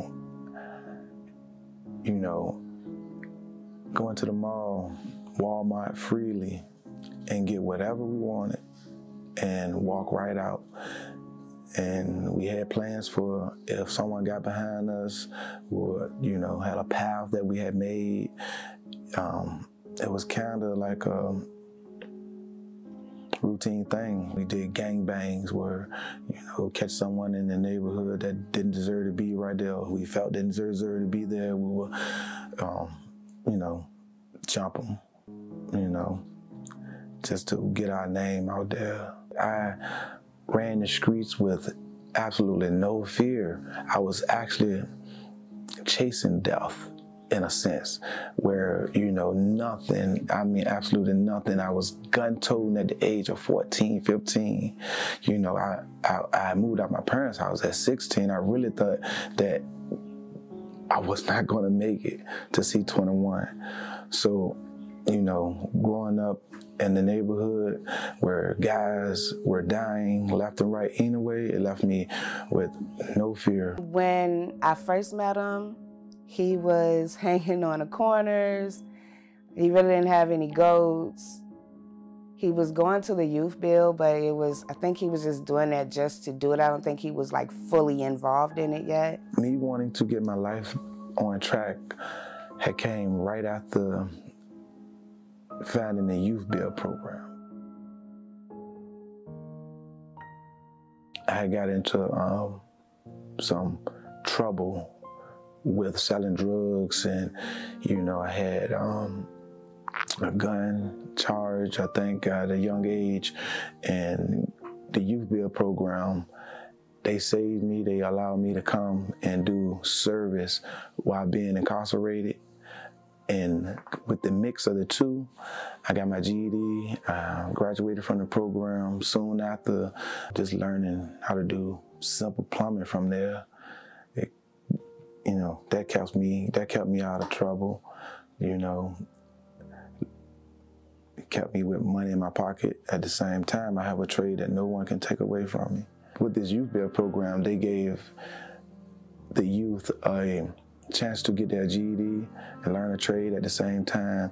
And with doing that, we also went different places, and they showed me that the world was bigger than just little Petersburg. And I really wanted more from hearing what we could do with our lives and what was out there for us.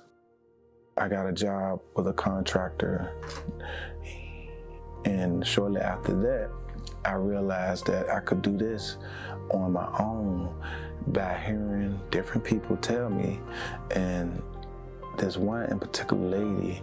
I met Sean about 15 years ago when he was working on one of my rental homes. She got me to do a few other things, along with sanding the floor down and getting the house ready for it to be rented. She had mentioned, why would I start my business at the age of 35? You know, why not start now? I was very impressed with this young man. He was 22 when I first met him and just starting his business. He was very excited about doing home improvement. I saw a lot of talent in him and just wanted to help out a young person. Gave me a good feeling. I went out working on properties that this lady had owned, and from word of mouth and from people seeing me do work on her properties, it took off. I went from having a bicycle to a Jeep to a van. It wasn't easy, but it went from one thing to another. I was walking, looking for a job, and I was trying to find something to do, so I walked past his house and he was working there, and asked him for something to do. He said, and he put me on next day. That was about 12 years ago. There's been times where I want to give up, you know, and live that what we call stress-free, worry-free life. But I don't want that name. I don't want to be that type of father at all. My kids are very indulged in my life. I have a good relationship with them. We have a bond that's absolutely the best. I don't want to go out and hang out in the streets. I feel good about going home and just spending that. If it's nothing but an hour, it's nothing but saying, hey, seeing how they did in school today, if a call to my daughter, or just making sure that they are secure. You know, knowing that I got a bigger plan for them, but even now, it's small little things that I got to do. I have the responsibility of having to help with my brother's kids. He's not here right now, and you know, I also have them on my mind frame, so that gave me another push to I need to conquer and do more, and I just want to provide a better life for them if they need that. I just want to be that clutch, the clutch that I didn't have. It was a group of guys, a gang of guys that was at the store, and they got into a little altercation. One thing led to another. Them guys shot my brother. Multiple guys shot my brother multiple times. He later died in the hospital from the gunshots wound. And it all stemmed from these guys asking him what he's doing around there. And we're talking about a neighborhood where we grew up our whole life. It hurt me to this day because it happened in an area where our family house was, the place where I graduated, got my GED, diploma, and a whole bunch of friends of mine. A block down from where I got my first house in 16. All in the middle of these places where it was so much memories, good memories. And in that one little moment, they took that away.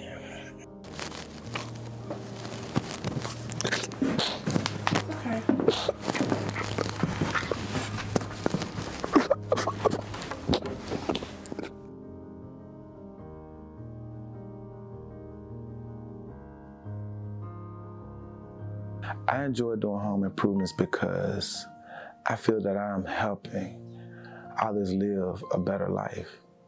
A life that, you know, yes, they can live and moving somewhere else, or if that's a property they have and they can't do much more with it, they can't afford to hire a high-dollar licensed contractor. I wanted to be someone that could come in and do that same quality work for less. His main goal, he's always said from the start, was that he wanted to make Petersburg better. He's gonna bring Petersburg back, remodel all the houses, you know, help out the homeless. He has a really good heart. I feel like I'm a house doctor. I'm not that doctor that, you know, work on your body. I'm the doctor that work on homes, but I save people's lives by doing this, by providing good protection, by removing different things that could cause harm. You know, fixing spots in floors that's about to cave in can cause and help and prevent people from falling in or worse, death. You know, so I take pride in what I do. I love what I do. And it's never about the money. I know I need money to survive and eat, of course, but I tend to do a lot of jobs, and sometimes I ask people, what do you have? I feel like this is what I'm meant for. I'm meant to help these folks that can't, that don't know how, you know, don't have the resources. And I started, I found out that, everyone, you know, you have young to old, different degrees that need help with these homes out here, different situations, and I love it.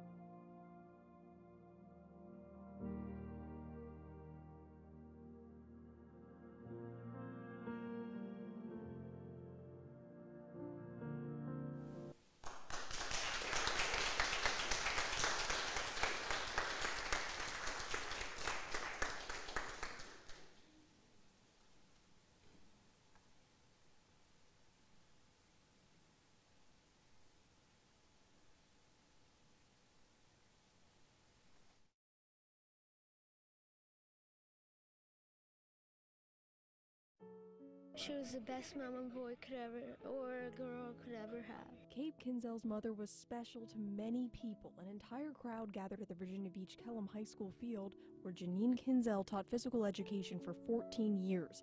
But last week, she died unexpectedly. She always pushed on as a brave example for her 3 children that meant the world to her. Everyone had to let go, but 11-year-old Cave says he'll keep his mother's spirit in his heart. I just wanted to do follow in her footsteps.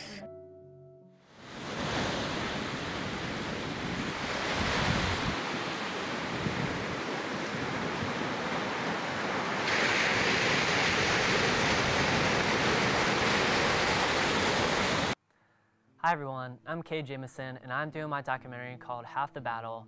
That's my life story based on my trauma that I experienced as a child up until now.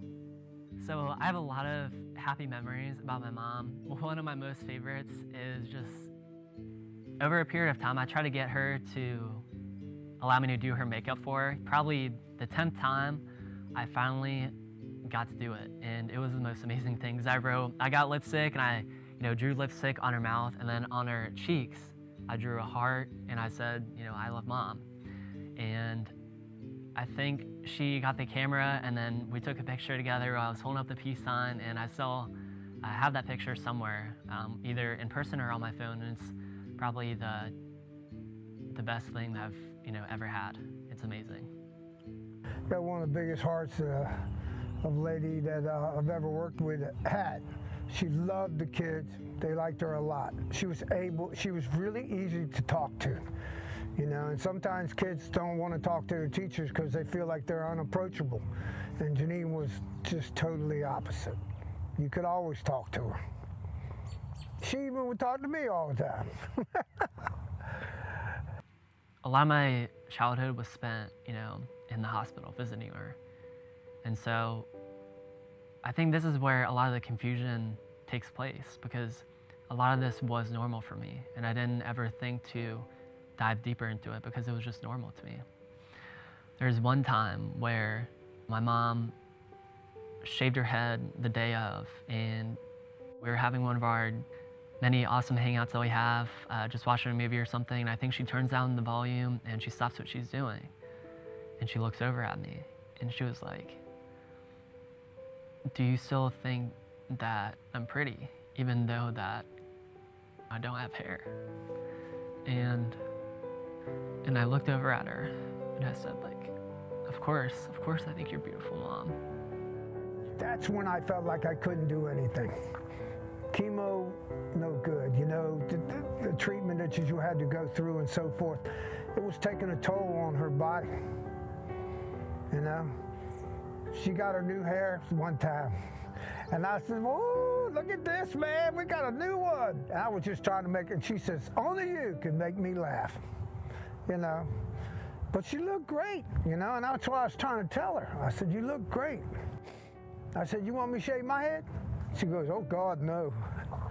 That's just how she is. At the service, it was a real awakening moment. The person grabbed my hand and slowly took me up to see her one last time. When I looked at her, I thought that it would be one of those moments where she was just joking. I thought she was gonna pop up and say, you know, "Gotcha." And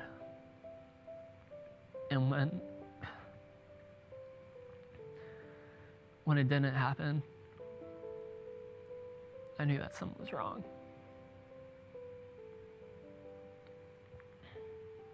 Having all this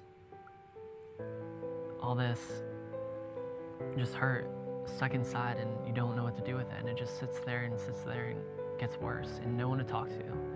And the only person I felt like talking to, or I knew that really cared, is now gone.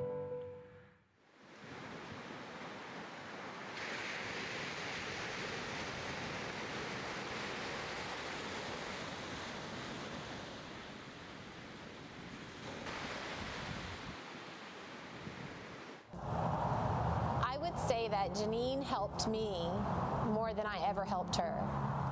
And what I mean by that is, when she was going through cancer, I called to tell her that my dad had cancer. And she was like, "Oh, Christy, I'm so sorry." And my dad happened to be going to the same doctor group that she was going to. And Janine kind of led me through the path of what was going to happen and how things would proceed. And she was always really, really positive. And when I would talk to my dad about Janine, he would always say, "She is so strong. God, she's so strong. Why does something like that have to happen to her?" And I think she helped me because I would call her all the time because I was worried about my father. But now there's nobody who I can talk to like that, because she was always my go-to person. That's probably the best gift that I've ever been given, is her friendship. And I truly miss her so much.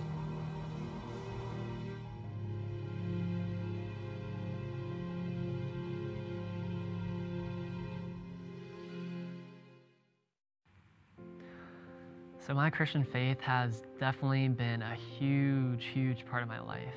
And I owe that much to my best friend, Aaron Runzo. He's always looking for the best in people. And I think another quality that I really love about Cade is he's like a sponge, and he soaks up anything and everything that would benefit his character or his personal or spiritual growth. So that's one thing that I really admire about him. There's always a deeper and more intentional reason for him seeking out relationships with others rather than just to love them because it's the right thing to do. I believe that he loves others because he truly longs to love them. Up until when I was introduced to, Aaron, my whole faith took a huge leap, because I never have had a person in my life that would invite me to go to church with him and his family, would invite me to even meet his family at his house and come hang out at his house with, when they're doing family game nights.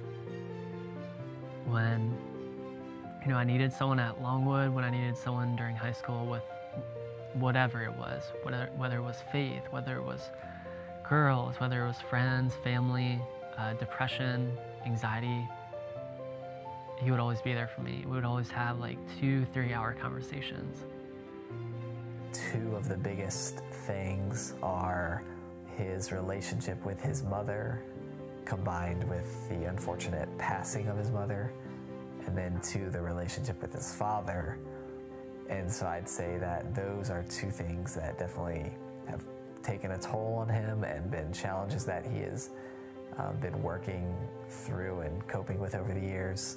But I've definitely seen how that has motivated him and strengthened him, because he knows what false peace and false relationship looks like.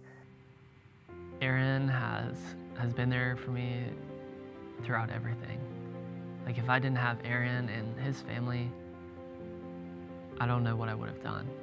And that's just, God knowing what you need and providing for you.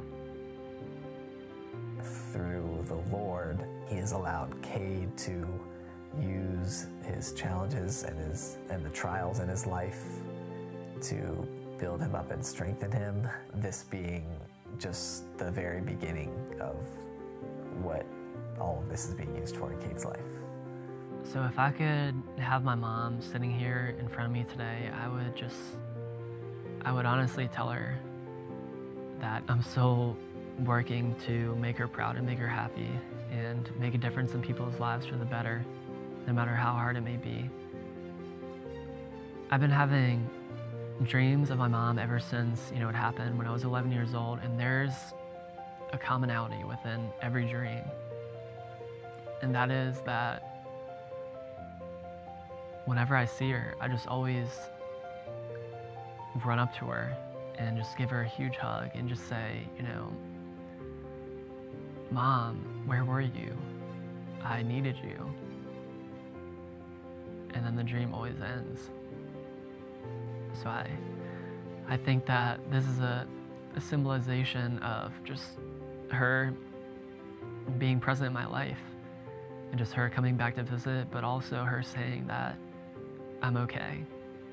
I'm okay, and she's always with me no matter what, and it's okay to let go. No matter what bad thing I had to experience, even after my mom had passed away with, depression, anxiety, isolation, that it's all leading to something. If I didn't have those tragic experiences, I wouldn't know how to empathize with others. I wouldn't know how the value of listening to someone and what they're going through, no matter how silly or no matter how small it may be. And without this experience, I wouldn't have that and be who I am.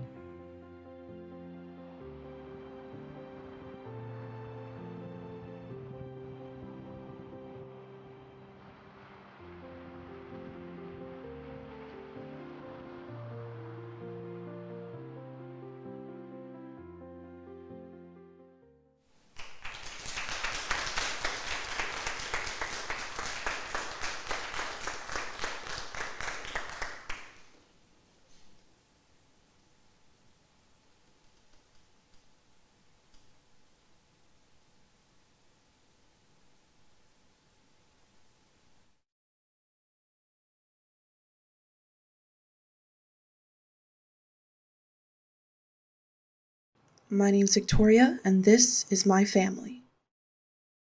It started when my parents came together. They blended and created a family.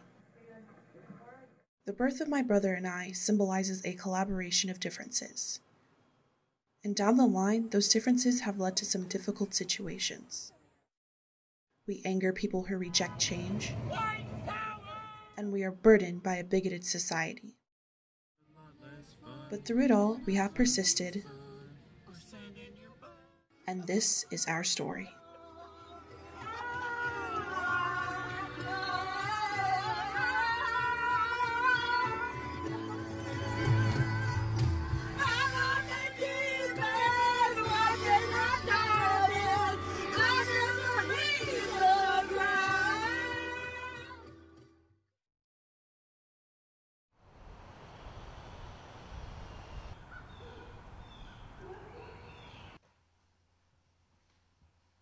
My name is Victoria Coleman. My name is Hazel Coleman. Caleb Coleman. Hi, my name is Colin Coleman. I think when discussing our life and just our family and his existence, you really have to start with the beginning and when my parents first started dating. Obviously, my mom's a white woman, my dad's a black man, and they became a couple in a state where interracial relationships were literally illegal less than a lifetime ago. My dad had some concerns about like interracial relationships and the problems that he foresaw us having with his background being from an area without a lot of minorities and noticing how people were treated there. Some of my parents' friends had made comments that I could do better in their minds, that I was settling. One of my best friend's grandfathers growing up, we were pretty close, and he would say that white people should be with white people and black people should be with black people. But you know, it was different situations. Mom and Dad, as you know, were 19 when they had us. Very few people plan to have kids at 19, and nobody plans to have twins at 19. So, for lack of better words, we probably should have been aborted. I know that if I was in that position, I would be very worried and very concerned about what in the world I was going to do. Camera. Go get Victoria. Oh, so cute. Yay, what a big boy. Hi, Colin.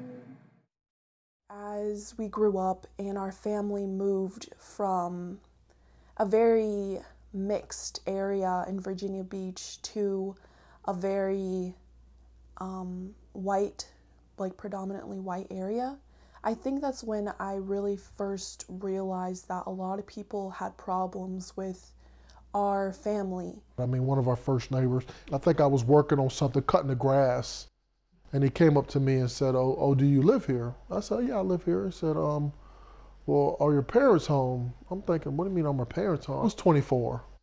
And I mean, the neighborhood was a little bit under 300,000, right? But then he was like, well, are your parents home, or whoever owns the house, is they here? I said, no, this is my house. And then ever since that conversation, he was just always funny and always bringing up little things and always trying to have like this competition that I was never trying to have with him. Like, of course, one time, I mean, even in our last neighborhood, I mean, it was a very nice community, and we got pulled over looking at Christmas lights, driving through our own neighborhood, and weren't speeding, weren't doing anything illegal, weren't. Then I told the cop specifically, I said, you pulled me over because I was driving while black. And he really didn't have anything to say. I said, well, why did you pull me over? Oh, we had some calls of people driving slow. I'm like, well, people are driving slow looking at Christmas lights. My neighbors typically keep their distance, and some of that's due to age because we started young, but some of it, I believe, is due to us being, you know, too much of a motley crew for them, so to speak. We had first moved to Chesapeake in Great Bridge when we were playing outside, and then like that dude in the truck drove by. And like, you know, we were used to waving to people whenever we were outside, and then the dude like yelled the N-word at us, and I was just like, wow. At 10, I didn't really know what it meant, But that was like the first time I ever realized that there was a problem, not with us, but just with society. And then a couple years later is when I finally realized, oh, that was not okay. Like, I was a 10-year-old. That was a grown, like, old man. I feel like I was aware of race and our differences from a young age. I remember one time when I was like 3 or 4, my mother had a friend over who was a Asian lady. I'm pretty sure she was Filipino. And I straight up told my mom that this lady was my mother because she had tan skin like I did. And I don't really remember how my mom reacted to that, but I can only imagine it was a little bit of sadness because she realized I knew that me and her were not the same. When our teacher was reading us some story, and she was talking about just an African-American child, and then my friend Mark next to me goes, African-American, just like Caleb, and points at me, and I was like, stared at him, and I was like, what is he talking about? And I guess that's when I first noticed that there was even differences between people, that we weren't all just people. I think that when my brother and I started, like, maybe middle school, high school, we started encountering a lot of problems, mainly directed from our peers with our skin color. You sound too white for us, or like, why do you insist on sounding that way, and why do you insist on using like large words in your vocabulary? And I'm just like, I'm not like consciously doing this. For a while, like whenever I did try and make friends or like try and do things with kids, I would often either get, you can't do this because you're white, or like I would get that from black kids, or I would get, you can't do that because you're black from like the white kids. Like if I ever wanted to skateboard with people, they'd be like, no, that's like a white thing. You can't do that. And I'm like, what are you talking about? Like, what do you mean that's a white thing? I wouldn't say it was necessarily a conscientious decision. I just noticed that more often than not, like black kids would kind of ostracize me sometimes more so than white kids, at least to my face. And then that I found that more often than not, like white people and white kids at my schools and stuff accepted more so that I was mixed, rather than making fun of it or like using that as like the brunt of, or using it as like the basis for their jokes and stuff. I definitely know like the way that teachers treated you guys. Like in some ways I felt like they had lower expectations, and so when you did as well as you did, it sort of caused them to like praise you maybe more than the average student in that regard. And then in some ways I felt like they sort of had such low expectations from the get-go, which bothered me. I remember one time in particular, I was set to visit Columbia University because I was getting recruited by their basketball team, and obviously Columbia is an Ivy League program.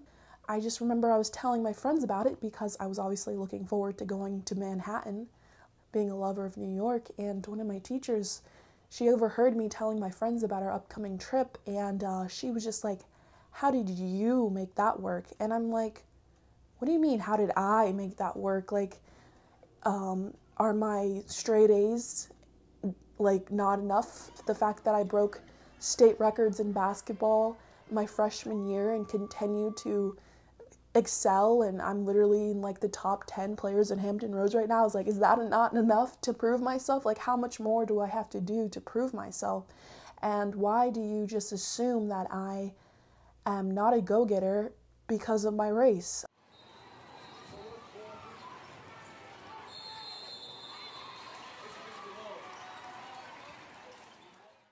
I have seen and heard comments over the years that have just like really boggled my mind by people who I was showing properties to that didn't know I was in a mixed relationship. When people find out that I'm in a mixed relationship, I've heard comments about that, like a lot of snide comments, or just, you know, like off-putting jokes that sort of make me feel very uncomfortable. I think they treated your mother a certain way, or treated me a certain way, and then they would find out, oh, where we live, or maybe find out a little bit of something about what I did or what my job was, and then some people like completely role reversed. there were some things that have happened along the way that would make me feel like I was being judged unfairly. Like, for instance, with maintaining your hair when you were younger, and your hair was sort of an in-between, you know. I think the texture and the curl and the product that it needed wasn't exactly like what, you know, my mother-in-law would need, and it wasn't exactly what I would need. So it was sort of finding the products that straddled the line. Obviously, mothers maintain their daughter's hair usually, and with her, she had no idea how to take care of it, at least at the start, and she definitely did a great job on educating herself and doing the research. But of course, there were times when certain things we tried didn't work, and that left me feeling very sad about my hair. And then I would go to school and people would say, "Hey, Victoria, you would look so pretty if you straightened it." And I'm just like, well, I mean, am I not pretty now? So I think the whole hair situation, even to this day, has very much affected my confidence.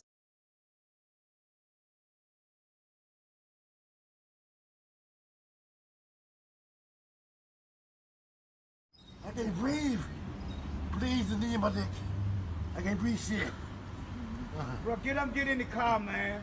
I will. Get up, get in the car. I can't move. I've been waiting the whole time, man. George Floyd! What was his name? George Floyd! What was his name? George Floyd! George Floyd! George Floyd! Black lives! Black lives!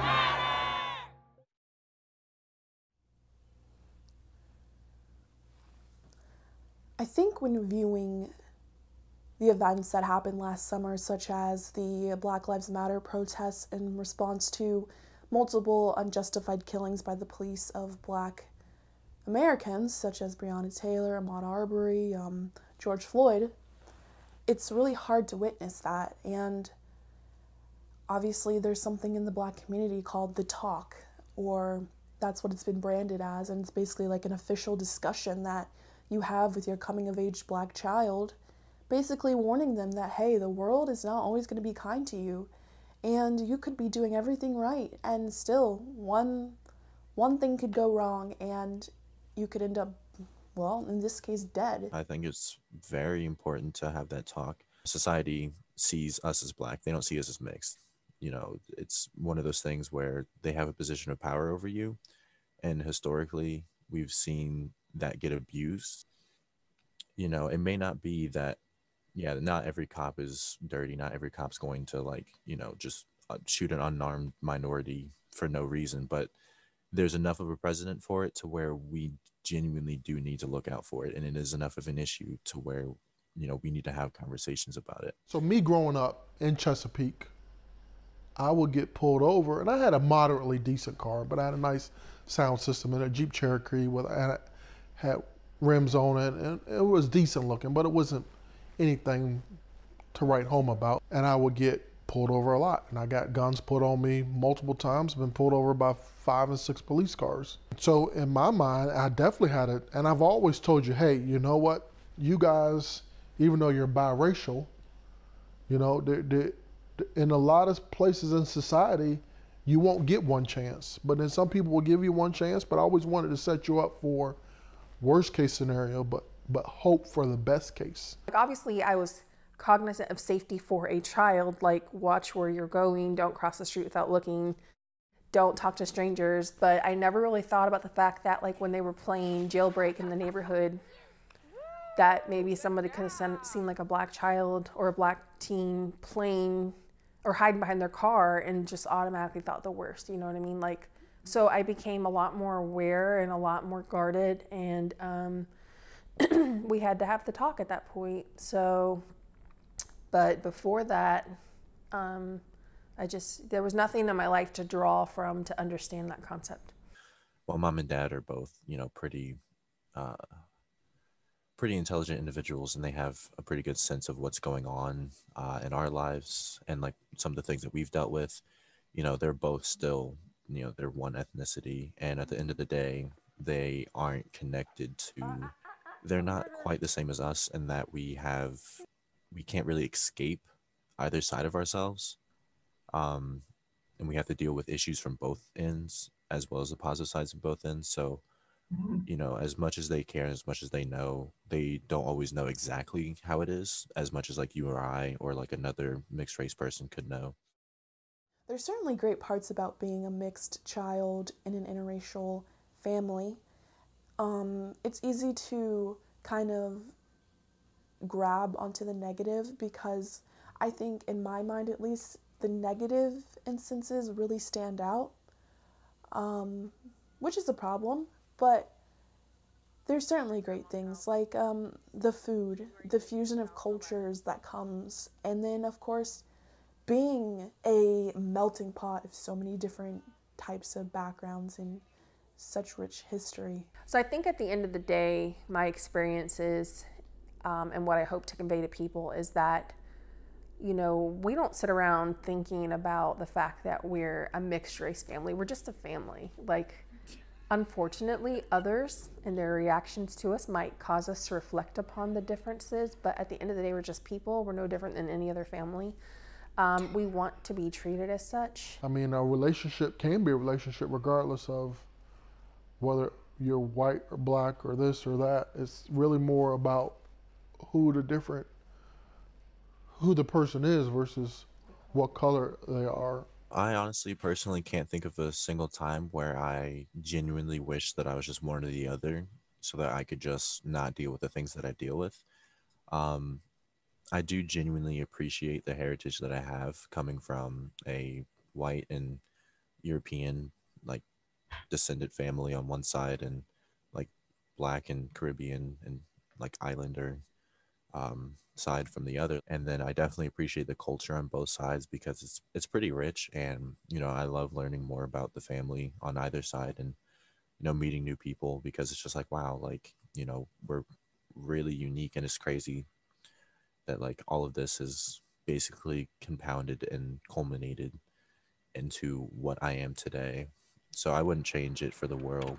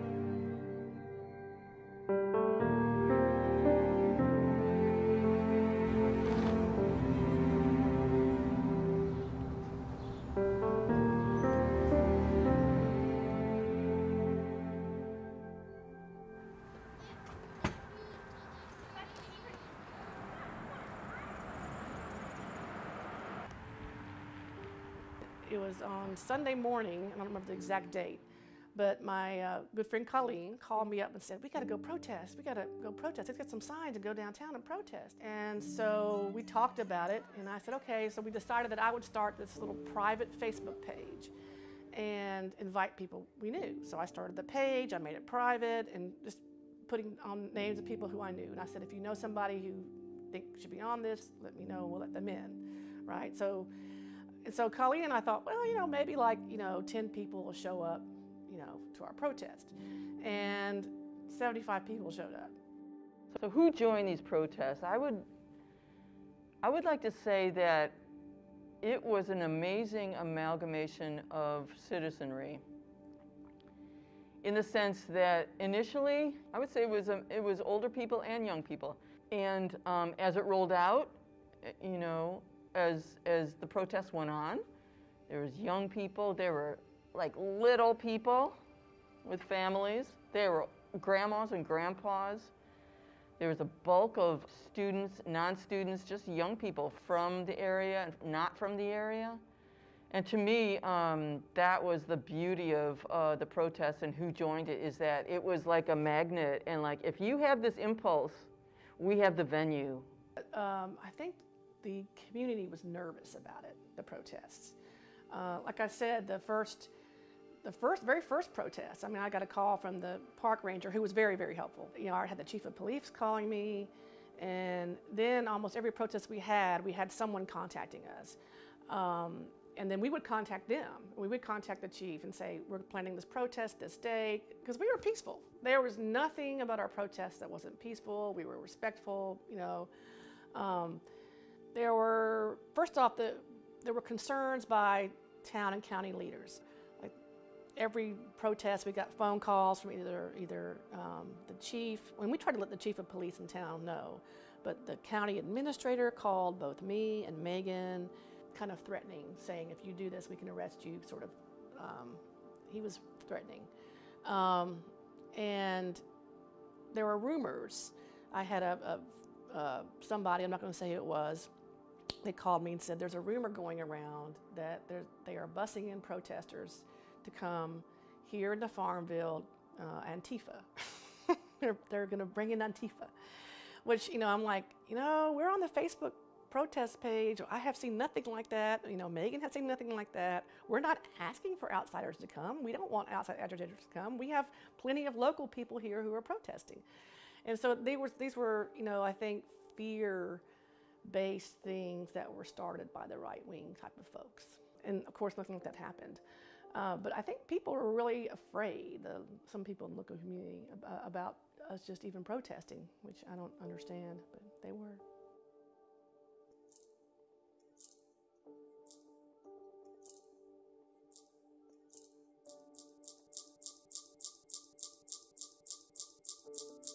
My involvement with the protests primarily was a participant and a supporter. There were a variety of protests out here. We've got to be able to differentiate. There were smaller ones that were orchestrated and organized by folks like Lee and Colleen and Megan. And those were the smaller ones that were in the yard of the courthouse. And so we went and we would go and participate, and I kind of missed a few of those. But then Brittany Richardson coordinated a march. And when I heard about it, when I first noticed it on the Facebook group, Peaceful Protest group, I knew immediately I wanted to help promote. So I contacted Brittany and got the details and started calling folks that I know who are influencers in the community, and if they didn't already know about it, made sure they did. And it was about getting every group we could think of from every walk to participate. Ben, stop. Fix your ear. I got involved for just the lifestyle that I lead. I am very connected to the Black community. I do have a biracial child. I am in a biracial relationship. And so I saw through friends and loved ones what they were experiencing. Things that I took for granted, with all of the unjust killings and the other areas in the country stepping up and doing marches and protests. I felt that it was important to make sure that the community that I am a part of was also getting involved and standing tall beside our brown and black brothers and sisters. We did not have a large march of thousands like we saw in other cities, but for Farmville, I felt, proud of the amount of people that came forward. In discussion, I saw, there were Democrats and Republicans. There were people talking about different issues, but we were talking together. We all joined together. We were all standing side by side, brothers and sisters, marching for the same purpose. What was the purpose of the protest? I know for me, we took it as an opportunity to bring out the community and put voice to issue. After Brother Floyd's public execution, it was like, okay, this has got to stop. We have got to bring attention as a people. And we are in historic Farmville. And this is a place where a 16-year-old girl said something has to be done. A community member, I reached out, being a white woman. I wanted my intentions to be genuine. I didn't want anybody to think that I was using this platform to right my wrongs, so to speak. I did reach out to a community member, Jill, and she kind of reinforced the fact that currently no one has stepped up that is brown or black. And so why not? If I'm able to present in a way that my genuine intentions can come out, then that's what's important. It's not the color of my skin. It's not anything else but the purpose of the march. And in regards to maybe why no one else stepped up, I think that there was some fear. I think there is a lot of fear for people to step forward and talk about such an important topic, because unfortunately it is our brown and black people who have the negative consequences when they try to step forward.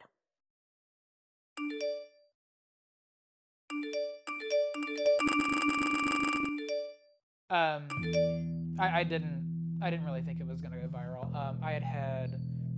But I had no idea that it was going to have because on my page alone it was getting thousands and thousands of shares, and then I kept having friends who were tagging me in screen caps or sending me other examples of it being shared on. I know it got really big on Twitter, and I obviously liked it, that's why I made it, but I really had no idea that it was going to generate that kind of a reaction in so many people. So the design was inspired by a response that I have in this area and just in America in general. We hear a lot of people saying, I don't see race, I don't see color. And at one of my first jobs out of college, I had a coworker who liked saying that a lot. And the problem with that statement is that it makes the conversation about you. And I finally told him, when you don't see colors, you don't see patterns. So it's really easy to say, well, I'm not seeing this, but I, meaning me, I am seeing this. I am seeing these people getting unfairly profiled, getting unfairly arrested, getting unfairly treated. And your choice to not notice the continuation of this issue doesn't help anyone, least of all the people being impacted by it. It's really funny when I see other people who are sharing it and posting it on social media. My race isn't really brought into question all that much. It's really funny. Like, I haven't seen people who are either for it or against it be like, oh, it's so interesting that a white guy is saying this, which is fine. Like, I don't want that reaction necessarily. It's mostly just focusing on the message of, oh, people need to hear this. This is why when you say this isn't good. But again, as a white person, I can't just sit back and say, oh yeah, racism's bad, and then not do anything, not contribute to it. I've heard a lot of internet posts articulating that, in a society like ours, it's not just enough to not be racist, you have to be actively anti-racist. So kind of in the same vein as like Jane Elliott, I want to kind of be a person who uses my whiteness as a kind of foot in the door to have conversations with people who would not have this conversation with anyone else.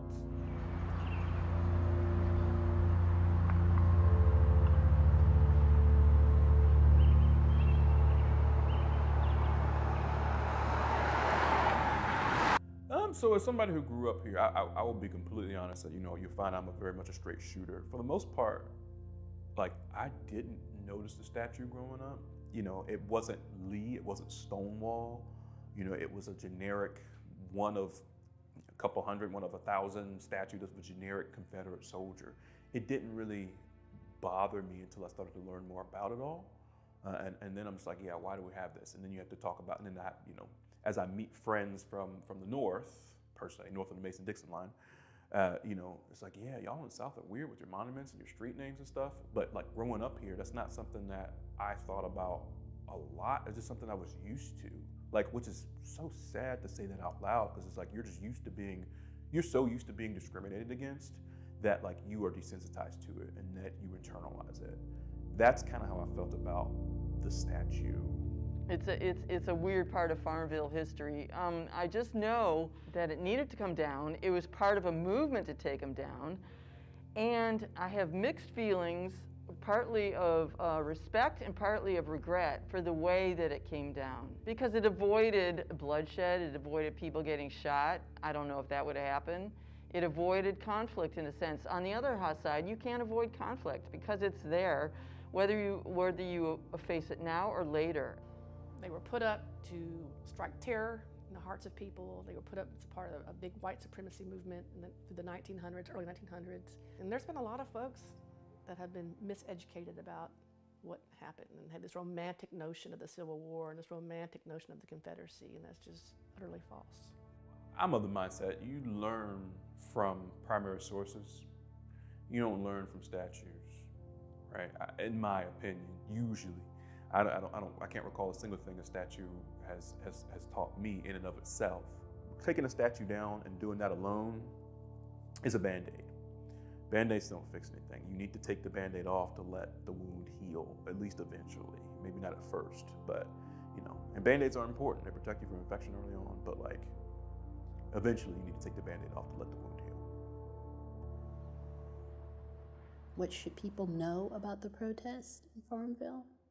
They should know that the community came together against some very common ills in society. To see so many locals, so many people from here, from different groups, showing their power and their light, I'll never forget it. Yeah, the bar went up. I have high expectations, And I'm going to put some emphasis here. These individuals I'm referring to have always been active groups in the community, but have they ever joined forces? Not everybody. That day, almost everybody was together. Almost everybody was represented on some level. I think that's awesome. My dream for Farmville, my dream for Prince Edward County, is when people come here, I want people to be able to go to whatever school they want without people judging them. I want them to look at this community and then look at the history and be like, wait, this is the same community? I want them to be genuinely shocked when they find out the history that happened here. The current state of Farmville, in the past 70 years, as we mark the 70th anniversary, right, of the school protest, I see healing. I think there's still healing. I see progress on many levels. I see progress. So, yeah.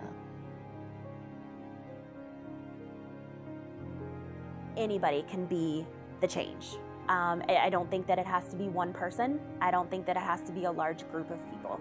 It has to be someone somewhere willing to make that happen. I don't care if you are small town Virginia or Farmville. I don't care if you're large city California. Change can happen anywhere. It's just gonna take someone willing to put in the work to make it happen.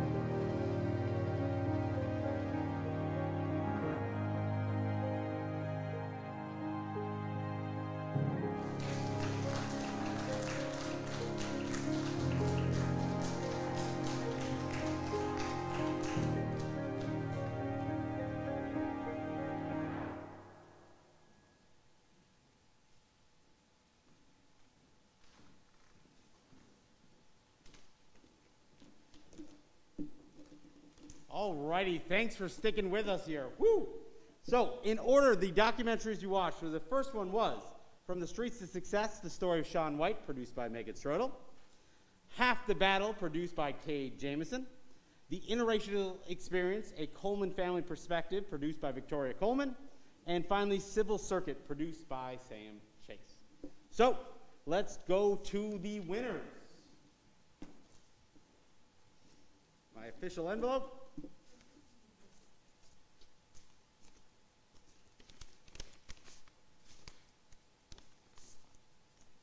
We have a tie for third place. So tied for third place are Megan Strodel. Let's give Megan a round of applause. And Kade Jamison tied for third place. Let's give him a round of applause. That means our second place documentary winner goes to Victoria Coleman. Let's give Victoria a round of applause. And come on up, Sam Chase. Congratulations, you are our first place documentary winner.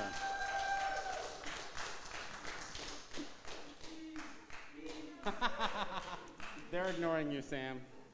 You've already made the documentary, so they don't have to listen to you anymore. Well done, Sam. Thank you. So, tell us a little bit how you got involved in this last summer and your piece. So, I've been working on this piece for, I guess, over a year now. I started out as a photographer for the Peaceful Farmville Protest for Justice, if I got that correctly. I was working with Ashley Johnson and Al Kosterman being their photographers, and it was a lot of struggles. I mean, there was let's just say a very proud Confederate who was trying to sue me at the time, for these photographs. And so when the time came where I took Dr. Stover's class, I had to decide, well, what am I going to do? And I'm like, oh, it makes sense to work with who I know. So I got Lee and Colleen and Jill and James and Kanan and Brittany together, and I really could not have done it without them. I really want to say a big thank you to them. Even though they don't want to come with me on stage, it's really thanks to them that these protests even started. And I think they're definitely some of the notable heroes in this town who kind of continued this history that we have. And of course, it's always we still want to get these Confederate statues down, and I know some people want to use this documentary to help do that. And like Kanan said in the documentary, it is just a Band-Aid. And I saw Victoria nodding her head when he said that, it is just a Band-Aid. So I'm just happy to be part of something that's notable in this town's history, because our town does have big stuff that have gone unnoticed. So yeah. All right, thank you so much, Sam. Well done. Let's stay up here. You can stay up there. All right, so that does wrap up the 5th annual Longwood Media Showcase. I want to thank you all for coming. I want to thank you all in YouTube land for sticking through us.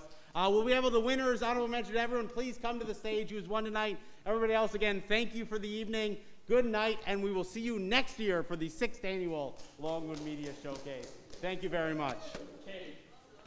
Kade, Gray, Megan, Tyler, Anthony, Corey, come on up here, please. Monet, all the winners, please do come up to the stage. We can end the YouTube whenever you would like.